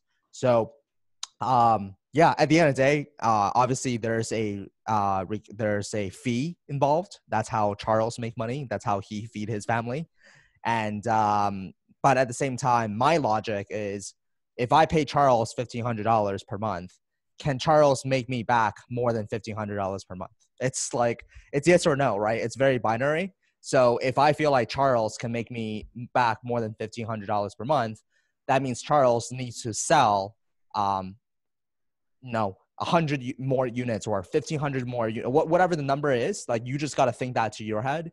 And then Charles, basically, Charles, like, I'm pretty sure, and I'm pretty sure you're not going to work with anyone who's like, you're just like, dude, this listing is not, like, PPC is not a cure for your Amazon business. Like, don't expect, if you have one star reviews, really bad images, really bad copywriting, you're like, hey, turn on PPC for me, I want to make a bunch of money. It doesn't work that way. So I've always preached, like, building the solid foundation. PPC is just adding fuel to the fire, right? That's all it is. So don't think PPC is just going to magically cure your business. But yeah, I think for us, like, when we launch, right now we're not launching any new products, but I think when we do launch, I want to do a case study where we only launch using PPC. I think that would be pretty interesting. But obviously that's going to be like a longer term play. Rank and bang, hey, quick, 2 weeks, boom, you're up there. PPC, 2 months, 3 months, longer play. Just kind of depends. But at the same time, you can do both, right? You can do PPC and you can do rank and bang, but you better have the budget for that. So anyway, did you guys enjoy this? If you guys enjoy this, can you guys type in one? Maybe just type in number 1 if you guys enjoyed it.